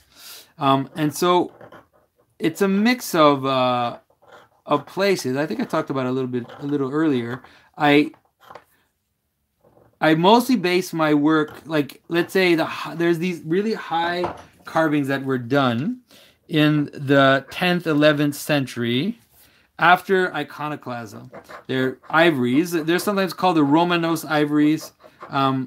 And so there's a whole tradition of ivories which came about after iconoclasm. And I would say that those are really, like, for an icon carver, they're the place to look, because that's where the language got really developed. There are certain things earlier than that, but after iconoclasm is when really, I would say everything we understand of icons really took shape. And so those are my go-to. Like, those are my basic reference points. But then I also look at, obviously, later ivories, but also Western medieval carving. And so let's say the cathedrals, the cathedrals in France, the late Romanesque, early Gothic cathedrals, and the late Romanesque, early Gothic ivories, in terms of style. And so that's mostly where I get my influence, or where I look to how to interpret. So because icon painting in a way is a marginal art in the church, in the Orthodox Church, then for sure it's influenced. My work is influenced by icon painting. So one of the things that I felt that had happened is that icon painting had developed certain tropes that became pretty universal in terms of iconography. Not 100% universal, but I would say pretty universal. Say a way of doing the eyes, a way of doing the glance, the stare of the person in the icons. We kind of recognize the better icons as having certain ways of doing eyes and hands and all this stuff. Whereas in carving, it felt like it was all over the place, and a lot of those better tropes didn't develop because it was marginal, and because ivory carving basically almost stopped after Constantinople fell. And so I also tried to adapt some of the better aspects of icon painting to carving. So that's been one of my goals, or one of my, how can I say this? Like, one of the things that motivates what I'm doing is to take some of the better developments in icon painting and adapt them to carving. Because there's some things you can't do in a carving. So it's like I'm not the only person who does that. I would say most icon carvers will use paintings, icon paintings as their models, but a lot of them don't think it through. And so one of the things that, like I said, those early ivories, the like 10th, 11th century ivories, they give you like a basic map, and then you can use those as a ground on which to build, to then adapt it to new ways of based on the painting. So one of the things I feel like was never really well done in Eastern iconographic tradition in terms of carving was, I feel like the faces are always are not great. Like they're kind of mediocre. And they were more successful in kind of Western medieval art, let's say like late Romanesque art, the way they did the eyes in a very kind of simple stylistic way. And so so what I did is I looked at those and then joined them with a more Byzantine clothing and Byzantine proportions, I would say, and just iconology. So Deluxe says, I sent a DM on Twitter, unless there's a different way you would like to be contacted. I mean, I can check. I don't always see all the DMs, because some of them are if I don't follow you, then they kind of go into spam or whatever it's called, or message requests or whatever. So I don't always see them, and I don't always answer. I'm sorry. I was, especially since the Jordan Peterson interview, I've been really overwhelmed by messages, and it's very touching, because a lot of people are writing me really wonderful messages, but I just can't answer everybody. And also, like, a lot of people are asking me to go on their podcast, and I understand. It's like I sympathize, but it's hard because those take up a lot of time, And and also because everybody has a podcast. Like I have a podcast, so I'm not complaining about that. But everybody has a podcast, so it's hard to it's hard to answer those messages in the positive, let's say. But I can check your message and see what you say.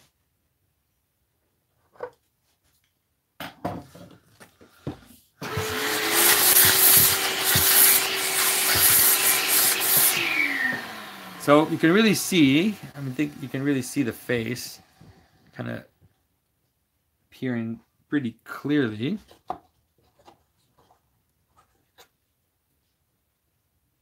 It's coming along. And so next step is going to be the eyes.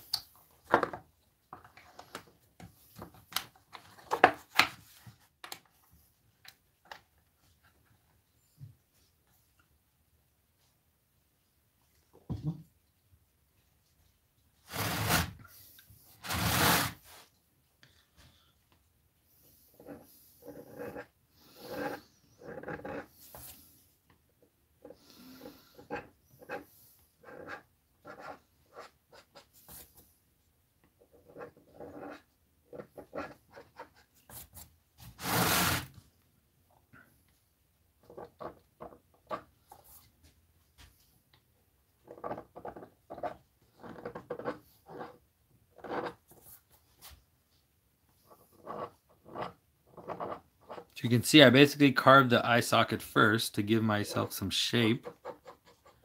So it's shaping the eye automatically. Then I can fiddle with it later, but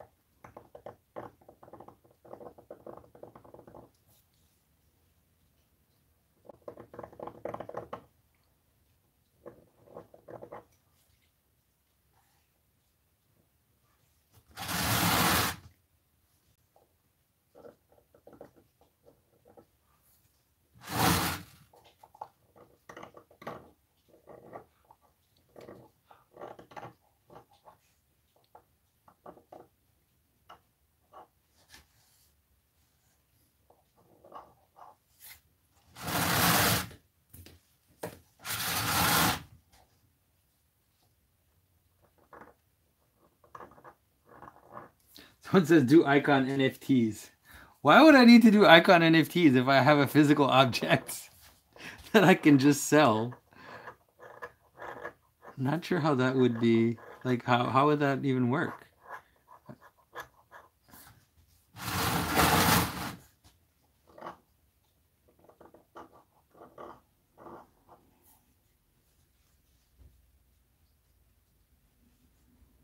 So someone says, any advice for an aspiring iconographer? I have a chance to take some lessons under an iconographer at St. Anthony Monastery. Should I seek a blessing? I mean,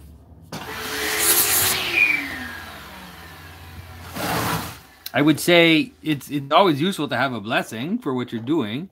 Like I said, I don't think you actually need like a permission of your priest to learn to to paint icons if you're interested in it. It's probably a good idea to talk about it with your spiritual father, but for sure, if you're going to be making icons for the church or making them, like, besides just practicing and learning, making them for veneration, then I would suggest that you be a little more deliberate about that and maybe, in fact, do, ask a blessing of your priest or of your bishop.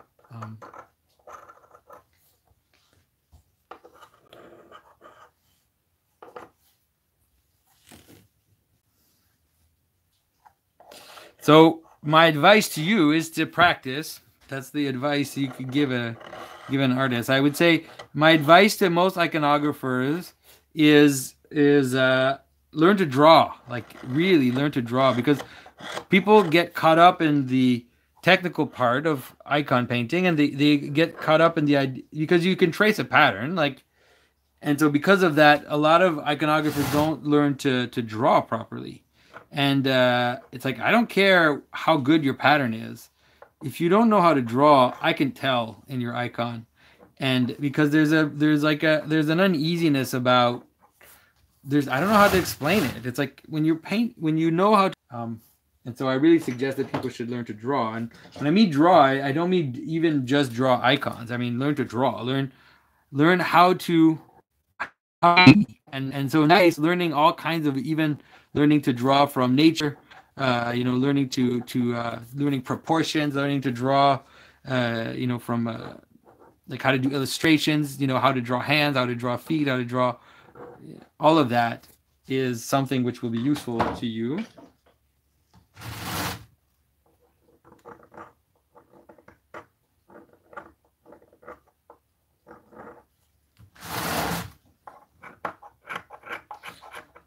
And to be honest, like, that is really what will always separate the real, like, kind of more professional iconographer from the amateur, is a capacity to draw.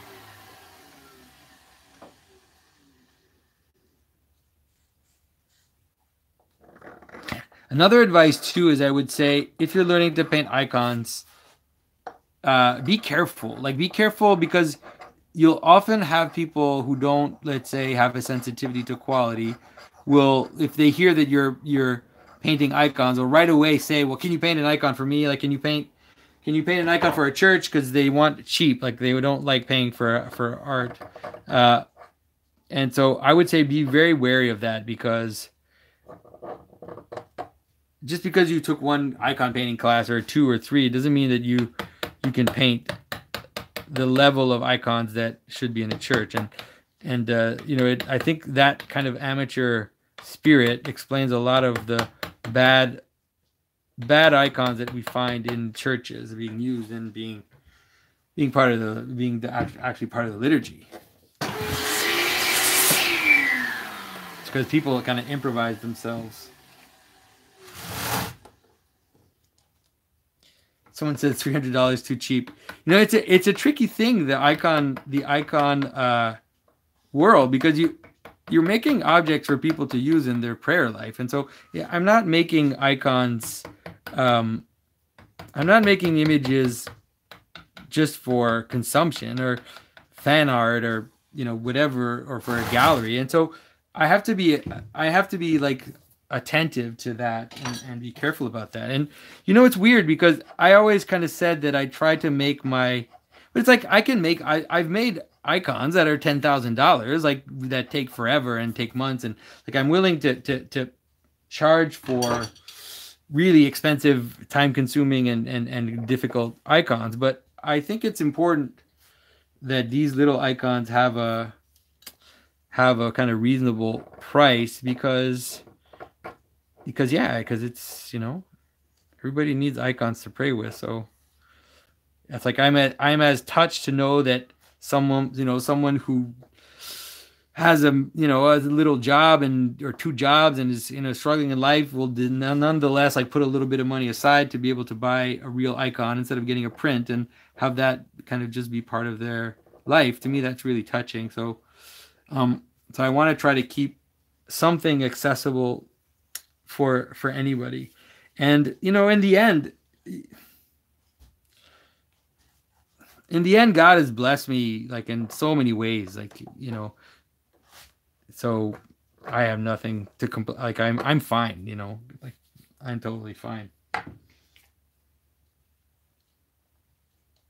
So someone asked if I use gold leaf. I do, but not always.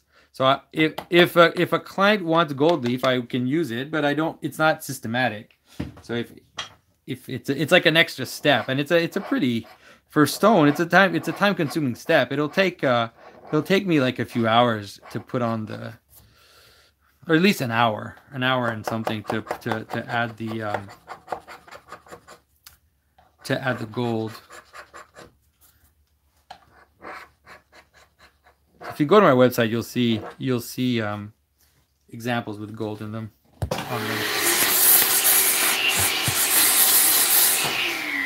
All right, so as you can see, I mean, it's coming along pretty nicely. It's almost not almost done, but at least the basic work is almost done. There's always some fiddling to do in the end to make it really nice, but I would say you can enough that you can really see the face.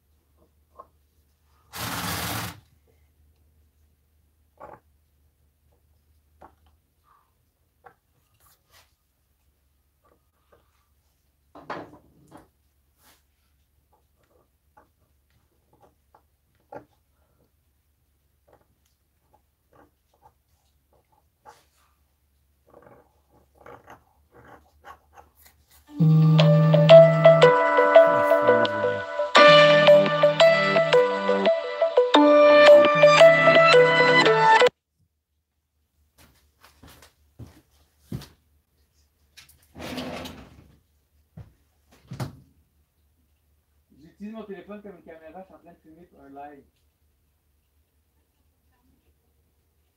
J'ai raccroché, qu'est-ce que tu voulais? Qu'est-ce que tu voulais?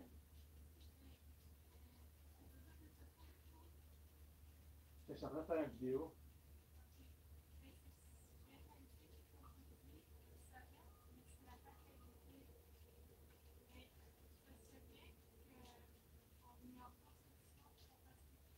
Ok.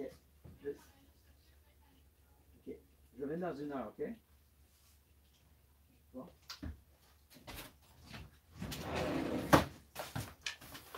You probably heard me speak French to my wife there. Because my workshop is like right behind my my house.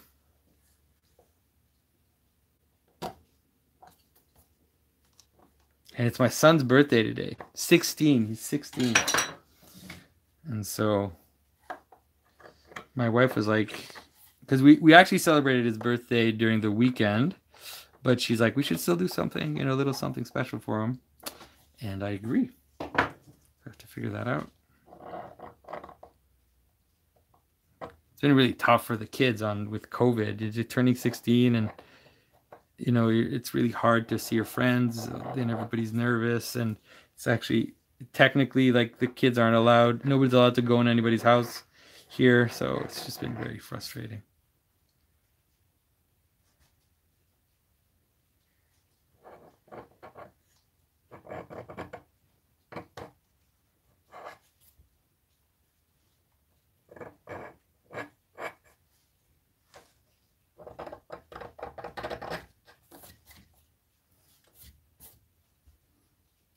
All right, now let's do the nose.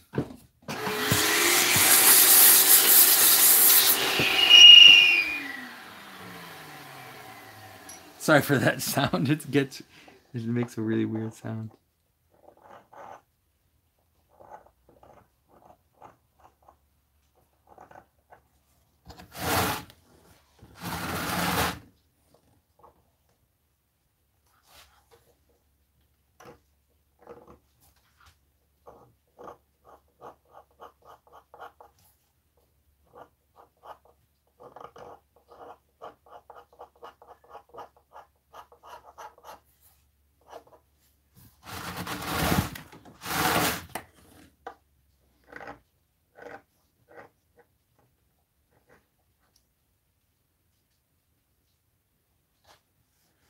So someone asks, Max Heidery asks, thank you for all the content. Which version of the Bible should I read? Does it matter? I personally prefer the King James. Yeah, I'm a big fan of the King James myself, just because I grew up with it, and I'm just used to the formulation. And so I don't really. I would say it's best to avoid those Bibles that are too technical, in the sense of. That have all the footnotes and all that stuff in terms of scholarly opinion about text. And I really dislike those Bibles. And so I would say King James is fine with me. A lot of people would say that, at least for the Old Testament, you should read the 70, the Septuagint. But, you can get the Orthodox Study Bible, which is good.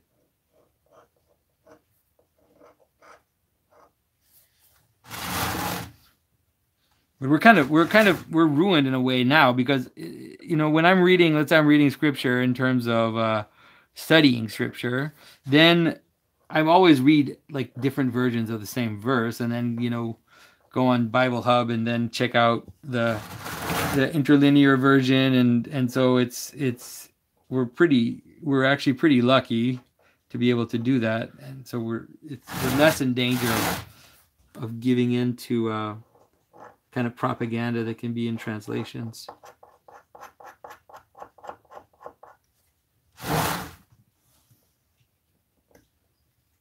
But if you listen to the Lord of Spirits podcast, like, you'll hear Father Stephen complain all the time about how most Bible translations have like an agenda, and in the sense they've had the agenda of evacuating scripture of all the weird stuff, all the stuff that was problematic for people, kind of cleaning up scripture, making it look decent. But that's not necessarily a good thing, because a lot of the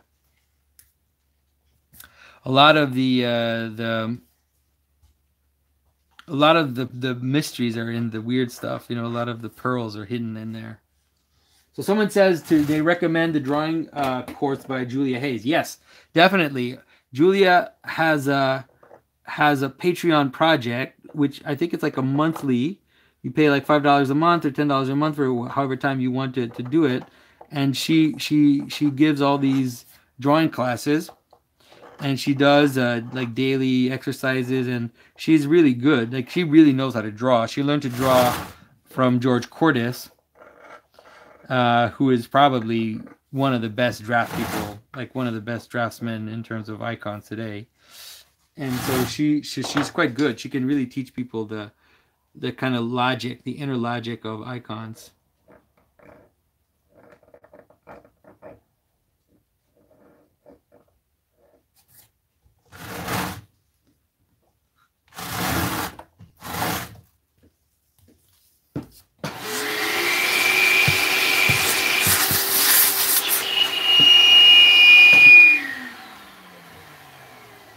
I'm going to destroy your ears with that.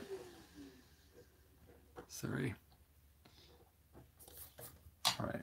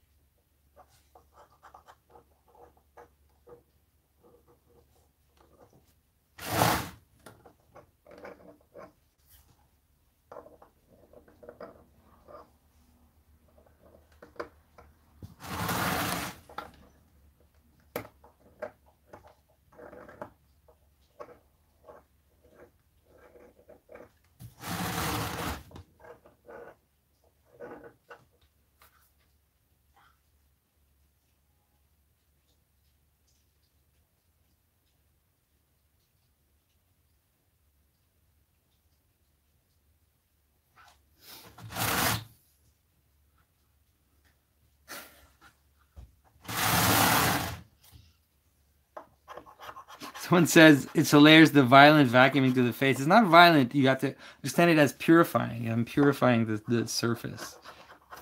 All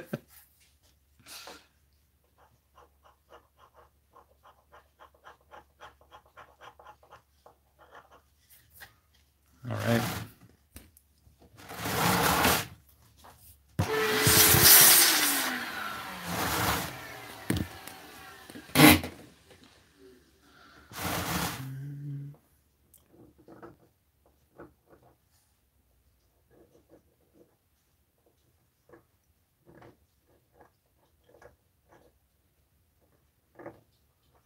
All right, so do the nostril.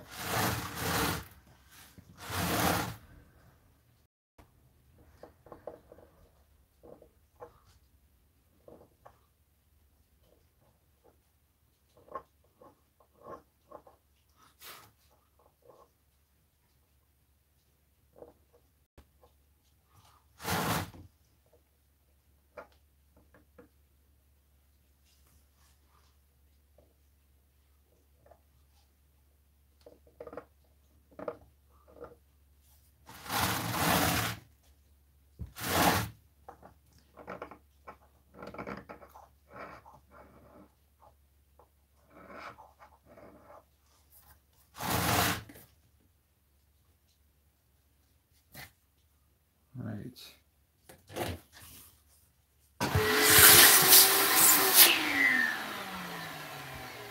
So in the face, I tend to do the pupils or the irises towards the end, the inside of the eye.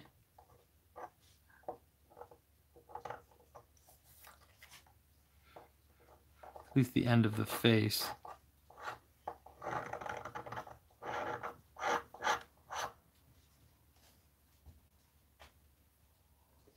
So I don't know if someone asked this already, but what are your thoughts on that NFT that sold $69 million? I have not. I haven't followed that at all, so I don't know. Well, I don't even know what is it. What is the NFT of? Is it an image? What is it? It's a song, or I mean, it's like I guess people are just wanting to be like just right in there. They want to be in the new thing. They want to be in the new thing. They see it as the future.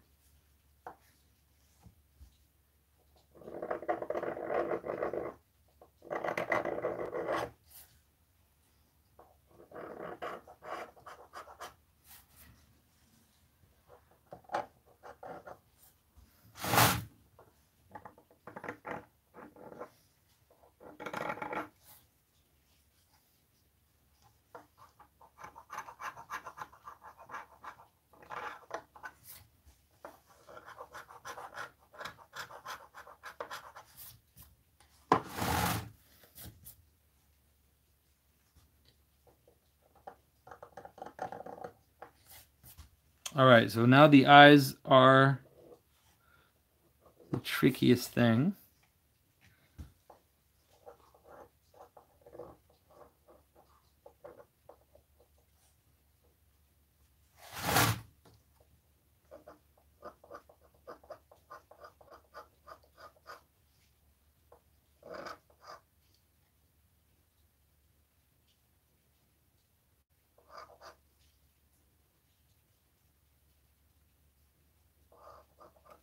So someone asked if I'm the first person to venerate all my icons.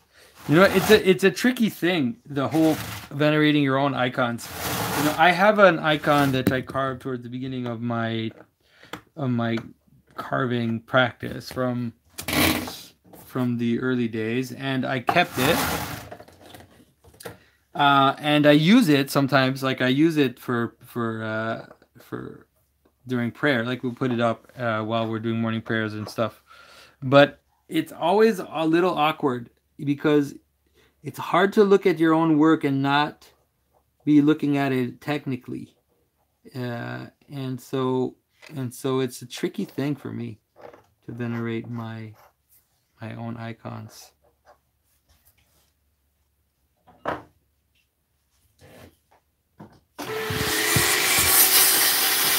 I'm not saying it is impossible, but it just, I don't know.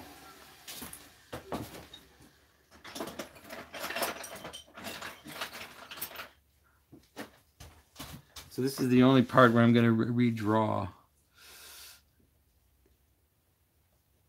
because the eyes are...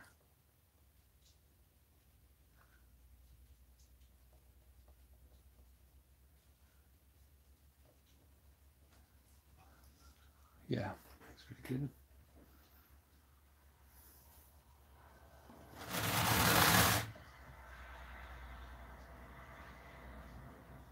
So the Wakeful asks, do you think the newness of Canada makes your conversion to Orthodoxy more possible? In Europe, it feels like the weight of history makes it difficult. It's possible.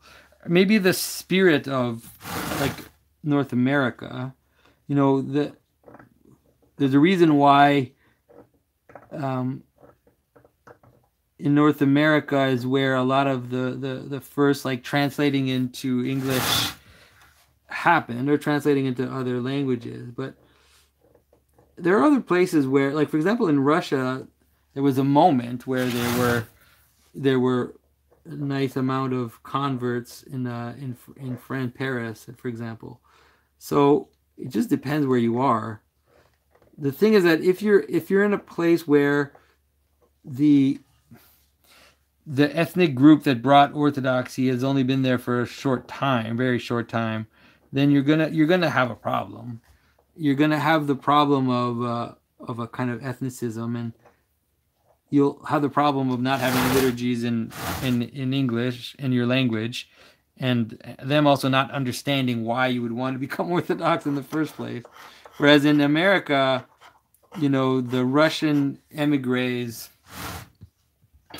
you know, ended up having a kind of more evangelical spirit, you could say, and in the generations with which came after the first waves of Russian emigres after the revolution, there was enough time for them to kind of assimilate to French and English culture, to kind of develop, to want to translate and to develop a version of Orthodoxy which could be understood by Westerners. So,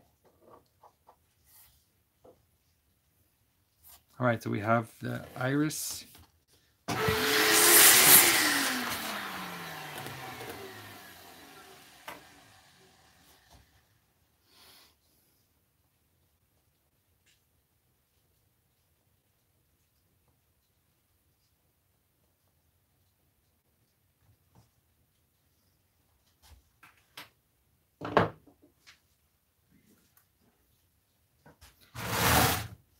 I'm actually going to use a X-Acto knife for this. You get into the little details.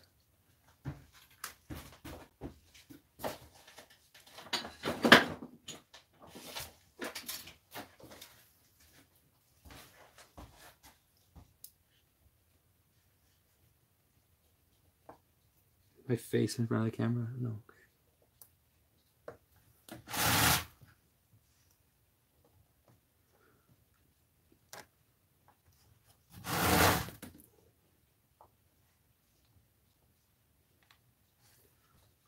No, it's too sharp. Jesus, guy.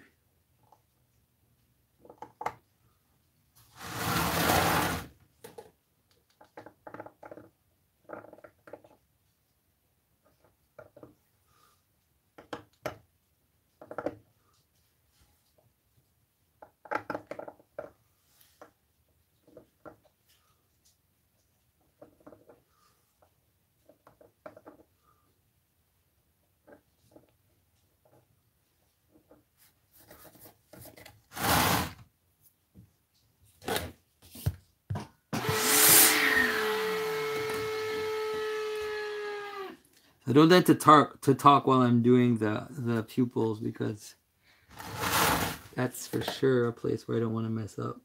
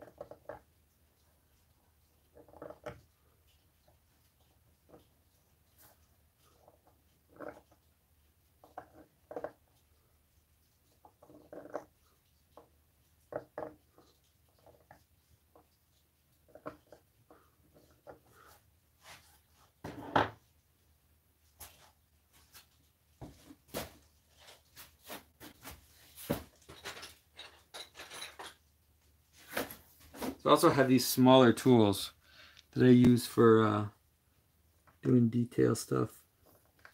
I have a whole, like I have also have a whole set of tools that I use for like actual miniatures.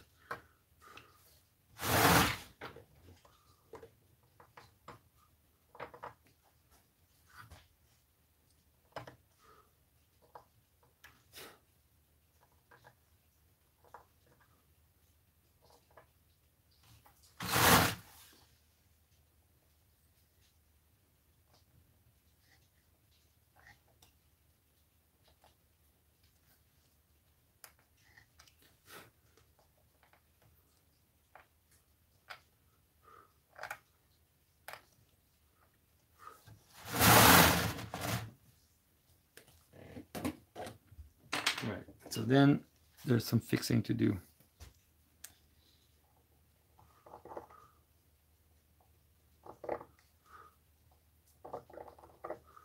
Her eyelid is too low, actually.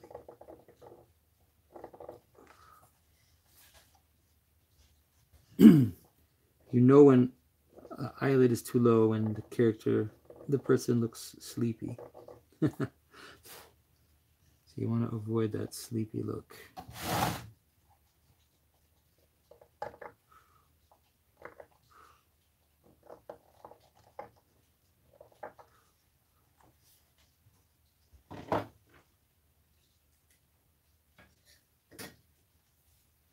So Mike says, since you're backlogged with orders, what other iconographers would you recommend to look at? Depends. What do you mean by carving, or do you mean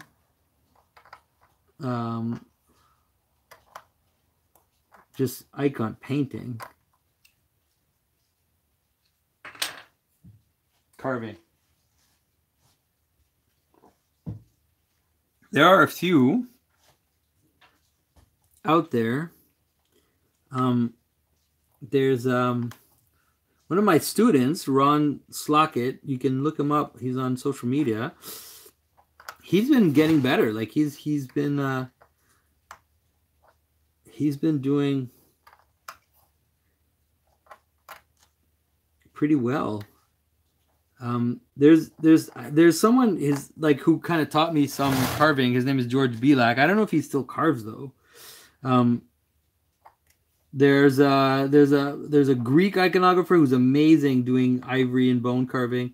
His name is Michael Loukas, Loukas, written in Greek though. And you can order stuff from him from Greece. Like he'll make it for you. There's also someone. Oh man, his name escapes me right now. He's gonna hate me for not remembering his name. One of Aiden Hart's students is really good. If you go on my Facebook feed and you scroll down, you'll find I posted an image of his visit of the Magi visitation, not visitation, but the visit of the Magi to the Mother of God after she gave birth, and his carvings are really, really good. Aiden Hart is a really good carver, but I'm sure he's probably as busy as I am. He was carving before I was, like long before I was. There are a few other people kind of caught me off guard. And I don't remember people's names, and I feel bad because they'll think it's because I don't like them, but it's not the case. So Michael Boomer asked, do you have somebody apprenticing with you? Actually, no, I just have my assistant. It's hard to have someone apprenticing with you with COVID and everything, especially now. Like I couldn't have them stay here or anything, so it's just not practical. So my assistant has his own workshop, and I'll visit him, or he'll come here when we need to see each other and to trade off carvings or to talk about the next projects.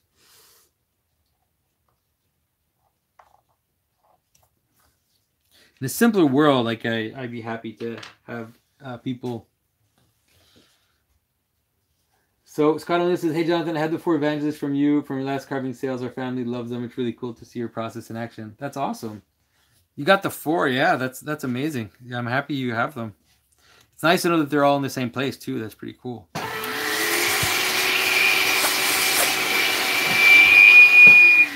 All right, so you're starting to really, I mean, the face is pretty much done. All I need to do to make the ears.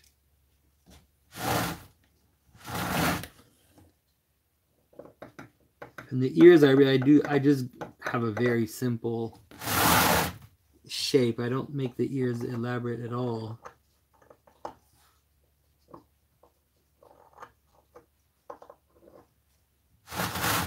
It's really just to suggest.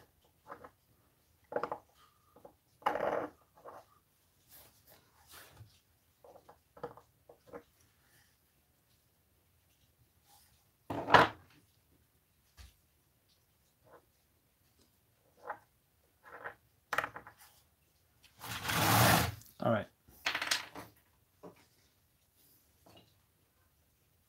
So let's look at this. Need to make sure that all my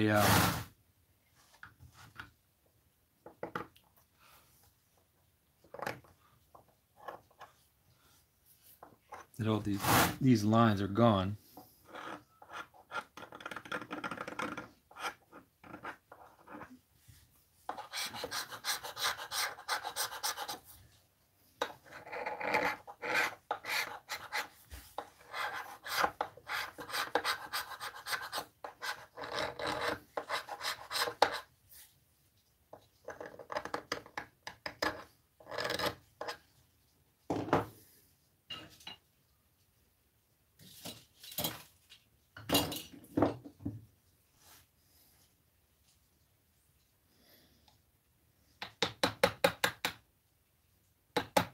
Suggest this fold here, just so that it's not too boring.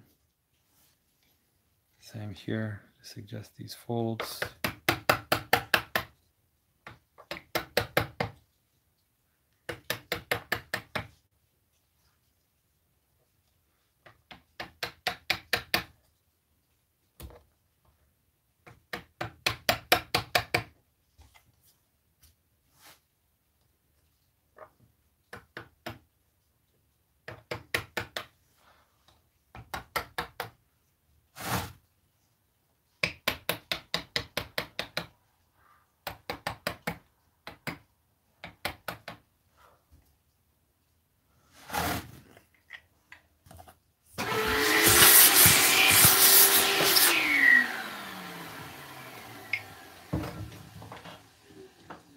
And so I also need to create the band, because she has a band around her veil.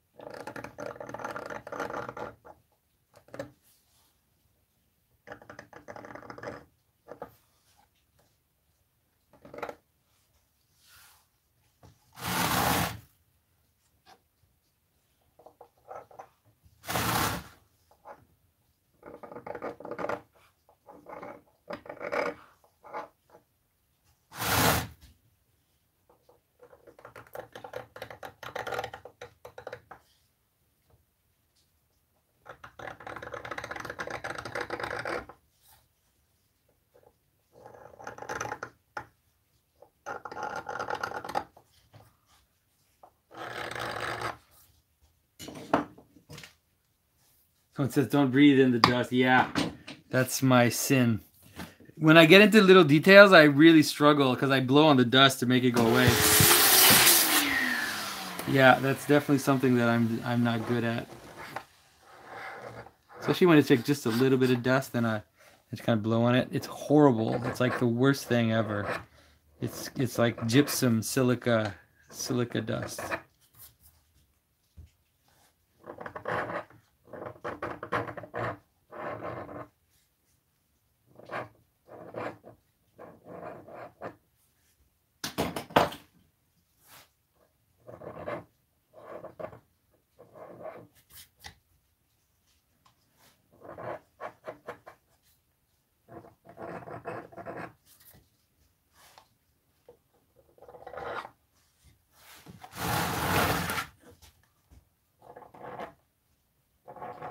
So I'm just, one of the important things, one of the things that makes a carving look very subtle is like you don't have just lines, you have changes of level. And so I carved the line to make the band appear. I'm not just leaving it as a line, I'm actually making sure that the band is on top of the clothing. Got this guy in here.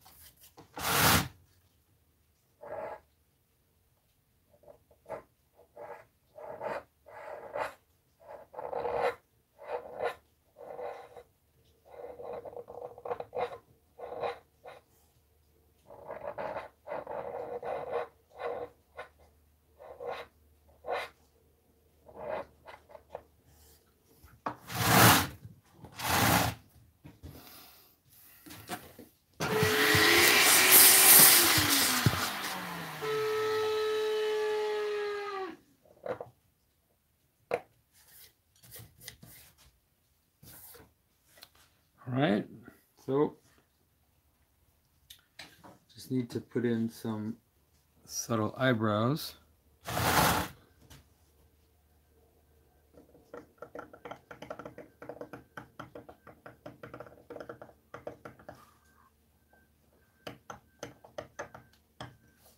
Eyebrows are a big question because if you look at ancient carving, like even a lot of ancient ivory carvings, they don't have eyebrows.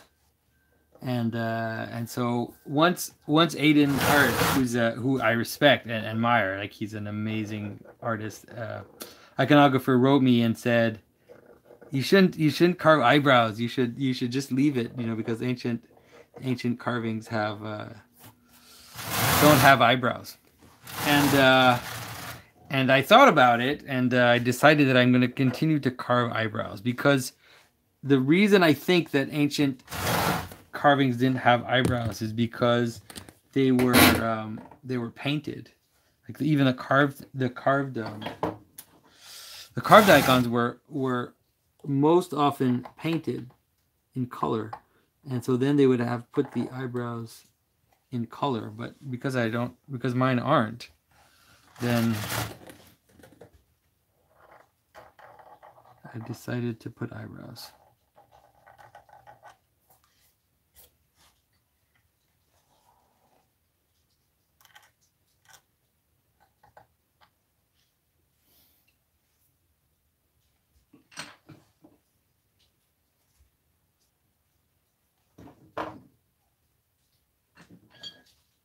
Someone said didn't know the Mona Lisa was an icon because she doesn't have eyebrows. That's funny.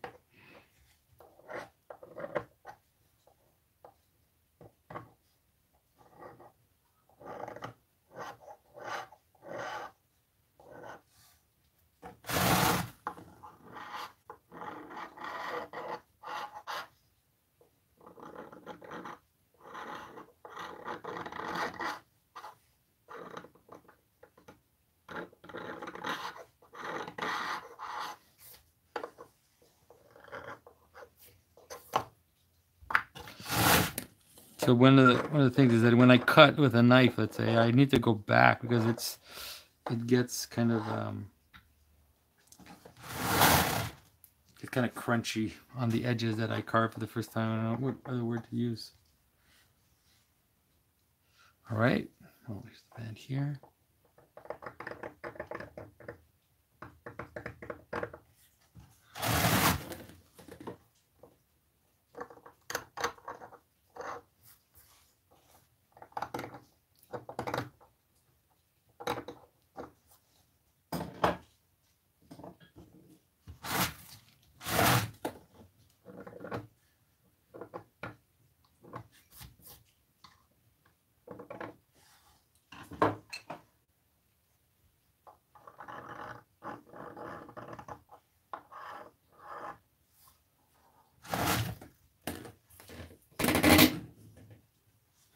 So someone asked if I pray before carving.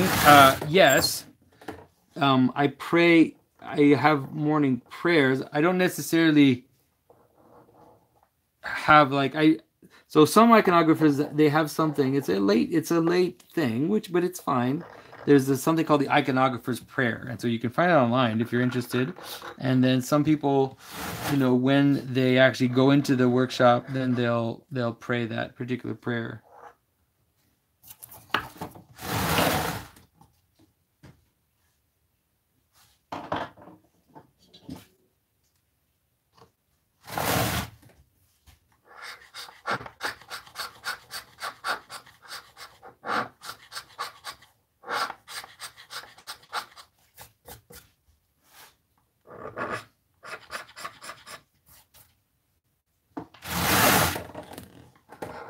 All right, and so now last step, actually, pretty much, is going to be the star.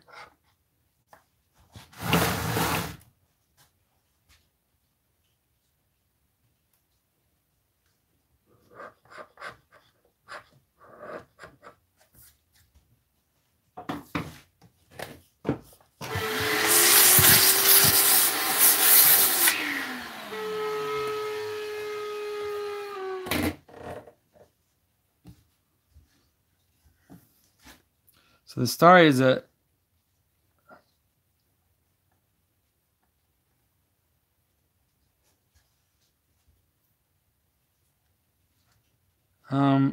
and so EuroDV asks, are there any particular iconographer saints you have an affinity towards?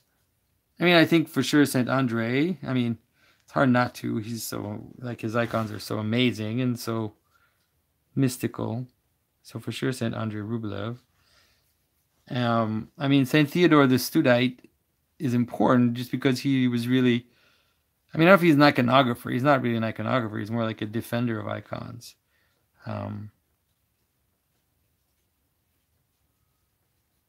So I learned, I guess I didn't know, but I've heard that Saint Paisios of the Holy Mountain, who died in the 90s, was carving icons. And so it's pretty awesome. I'd love to see his icons.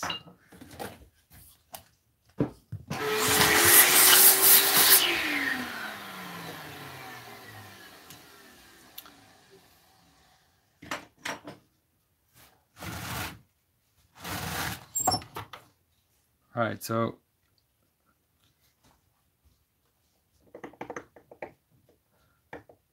this is going to be carved almost like a chip carving. I don't know if you guys know what chip carving is, but if I carve one side on like this, then I'm going to carve the other side.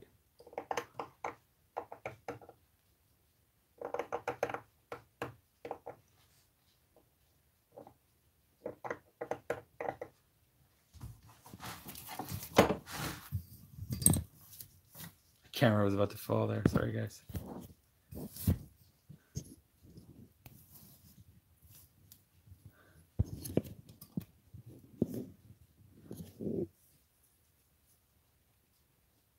Sorry for the shakiness here.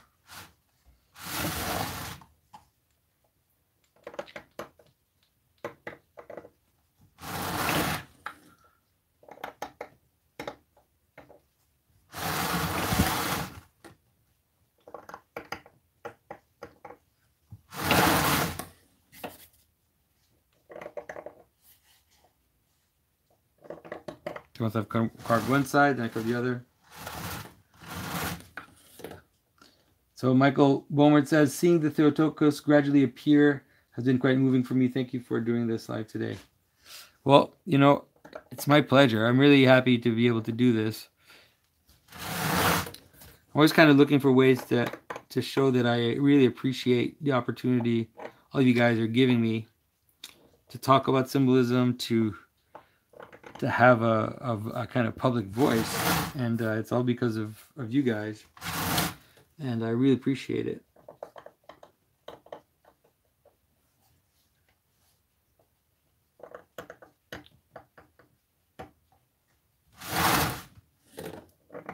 So we'll see if people like this, and I'll be happy to do it again if people appreciate this. Not too much, because I get the sense that streaming, like people who stream every day, like God bless them and everything, but I always feel like it's probably dangerous to stream every day, just because you're definitely going to end up saying something stupid that you'll regret if you just leave the camera on in Babylon for hours and hours. You know, it's like asking for trouble.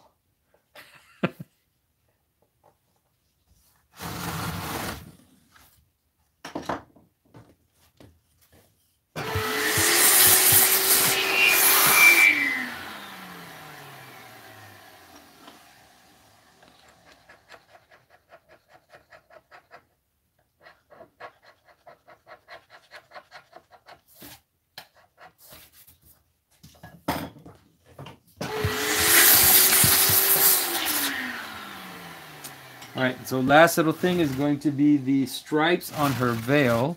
She has these bands on her inner veil.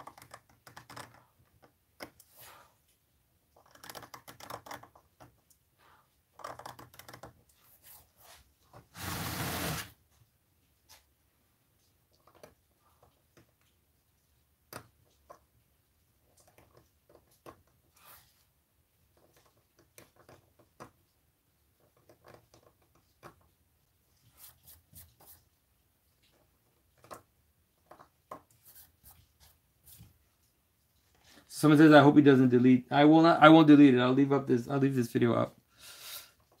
It'll be part of the 100,000 celebration.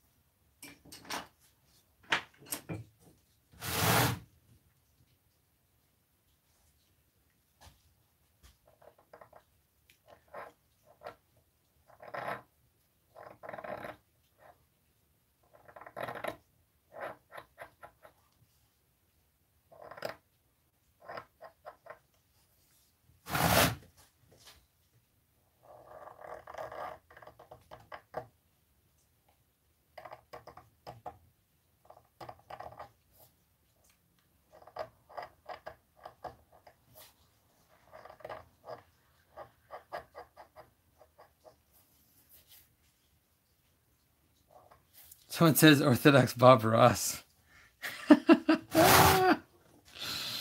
Man. All of a sudden I was gonna like start imitating him, which would have been highly inappropriate.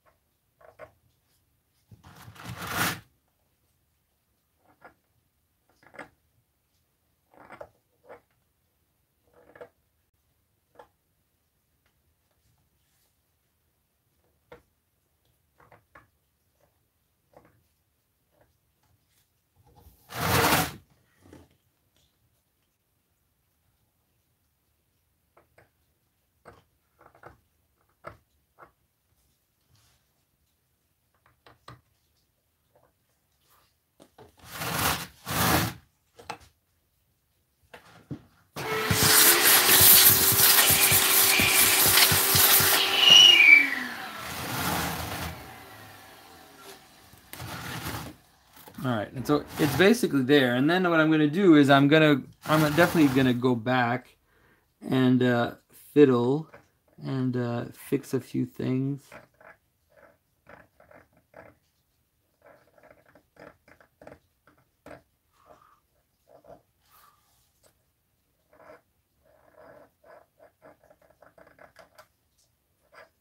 Also, it's always a good idea to leave some time, because you end up not seeing certain things if you spend too much time on one carving. At least that's my experience.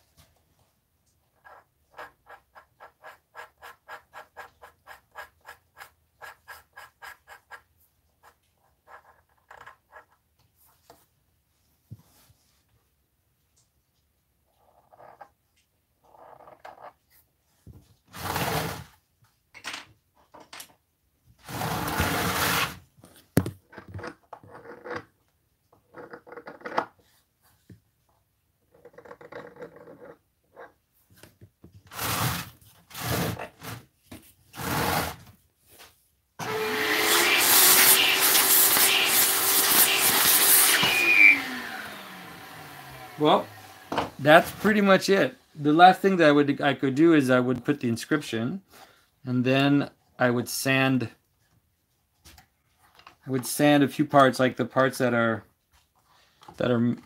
messy. For example, if you look at the halo, it still has some marks in there, so that's kind of easy to take off with some sandpaper and these pencil marks and stuff, little things like that.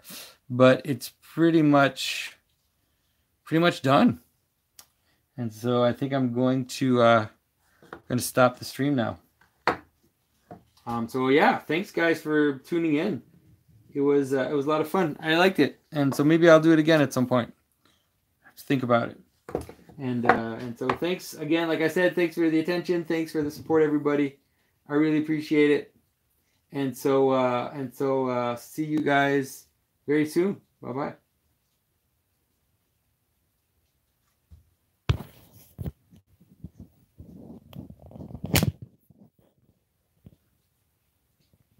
So I don't even know how to stop this. There you go.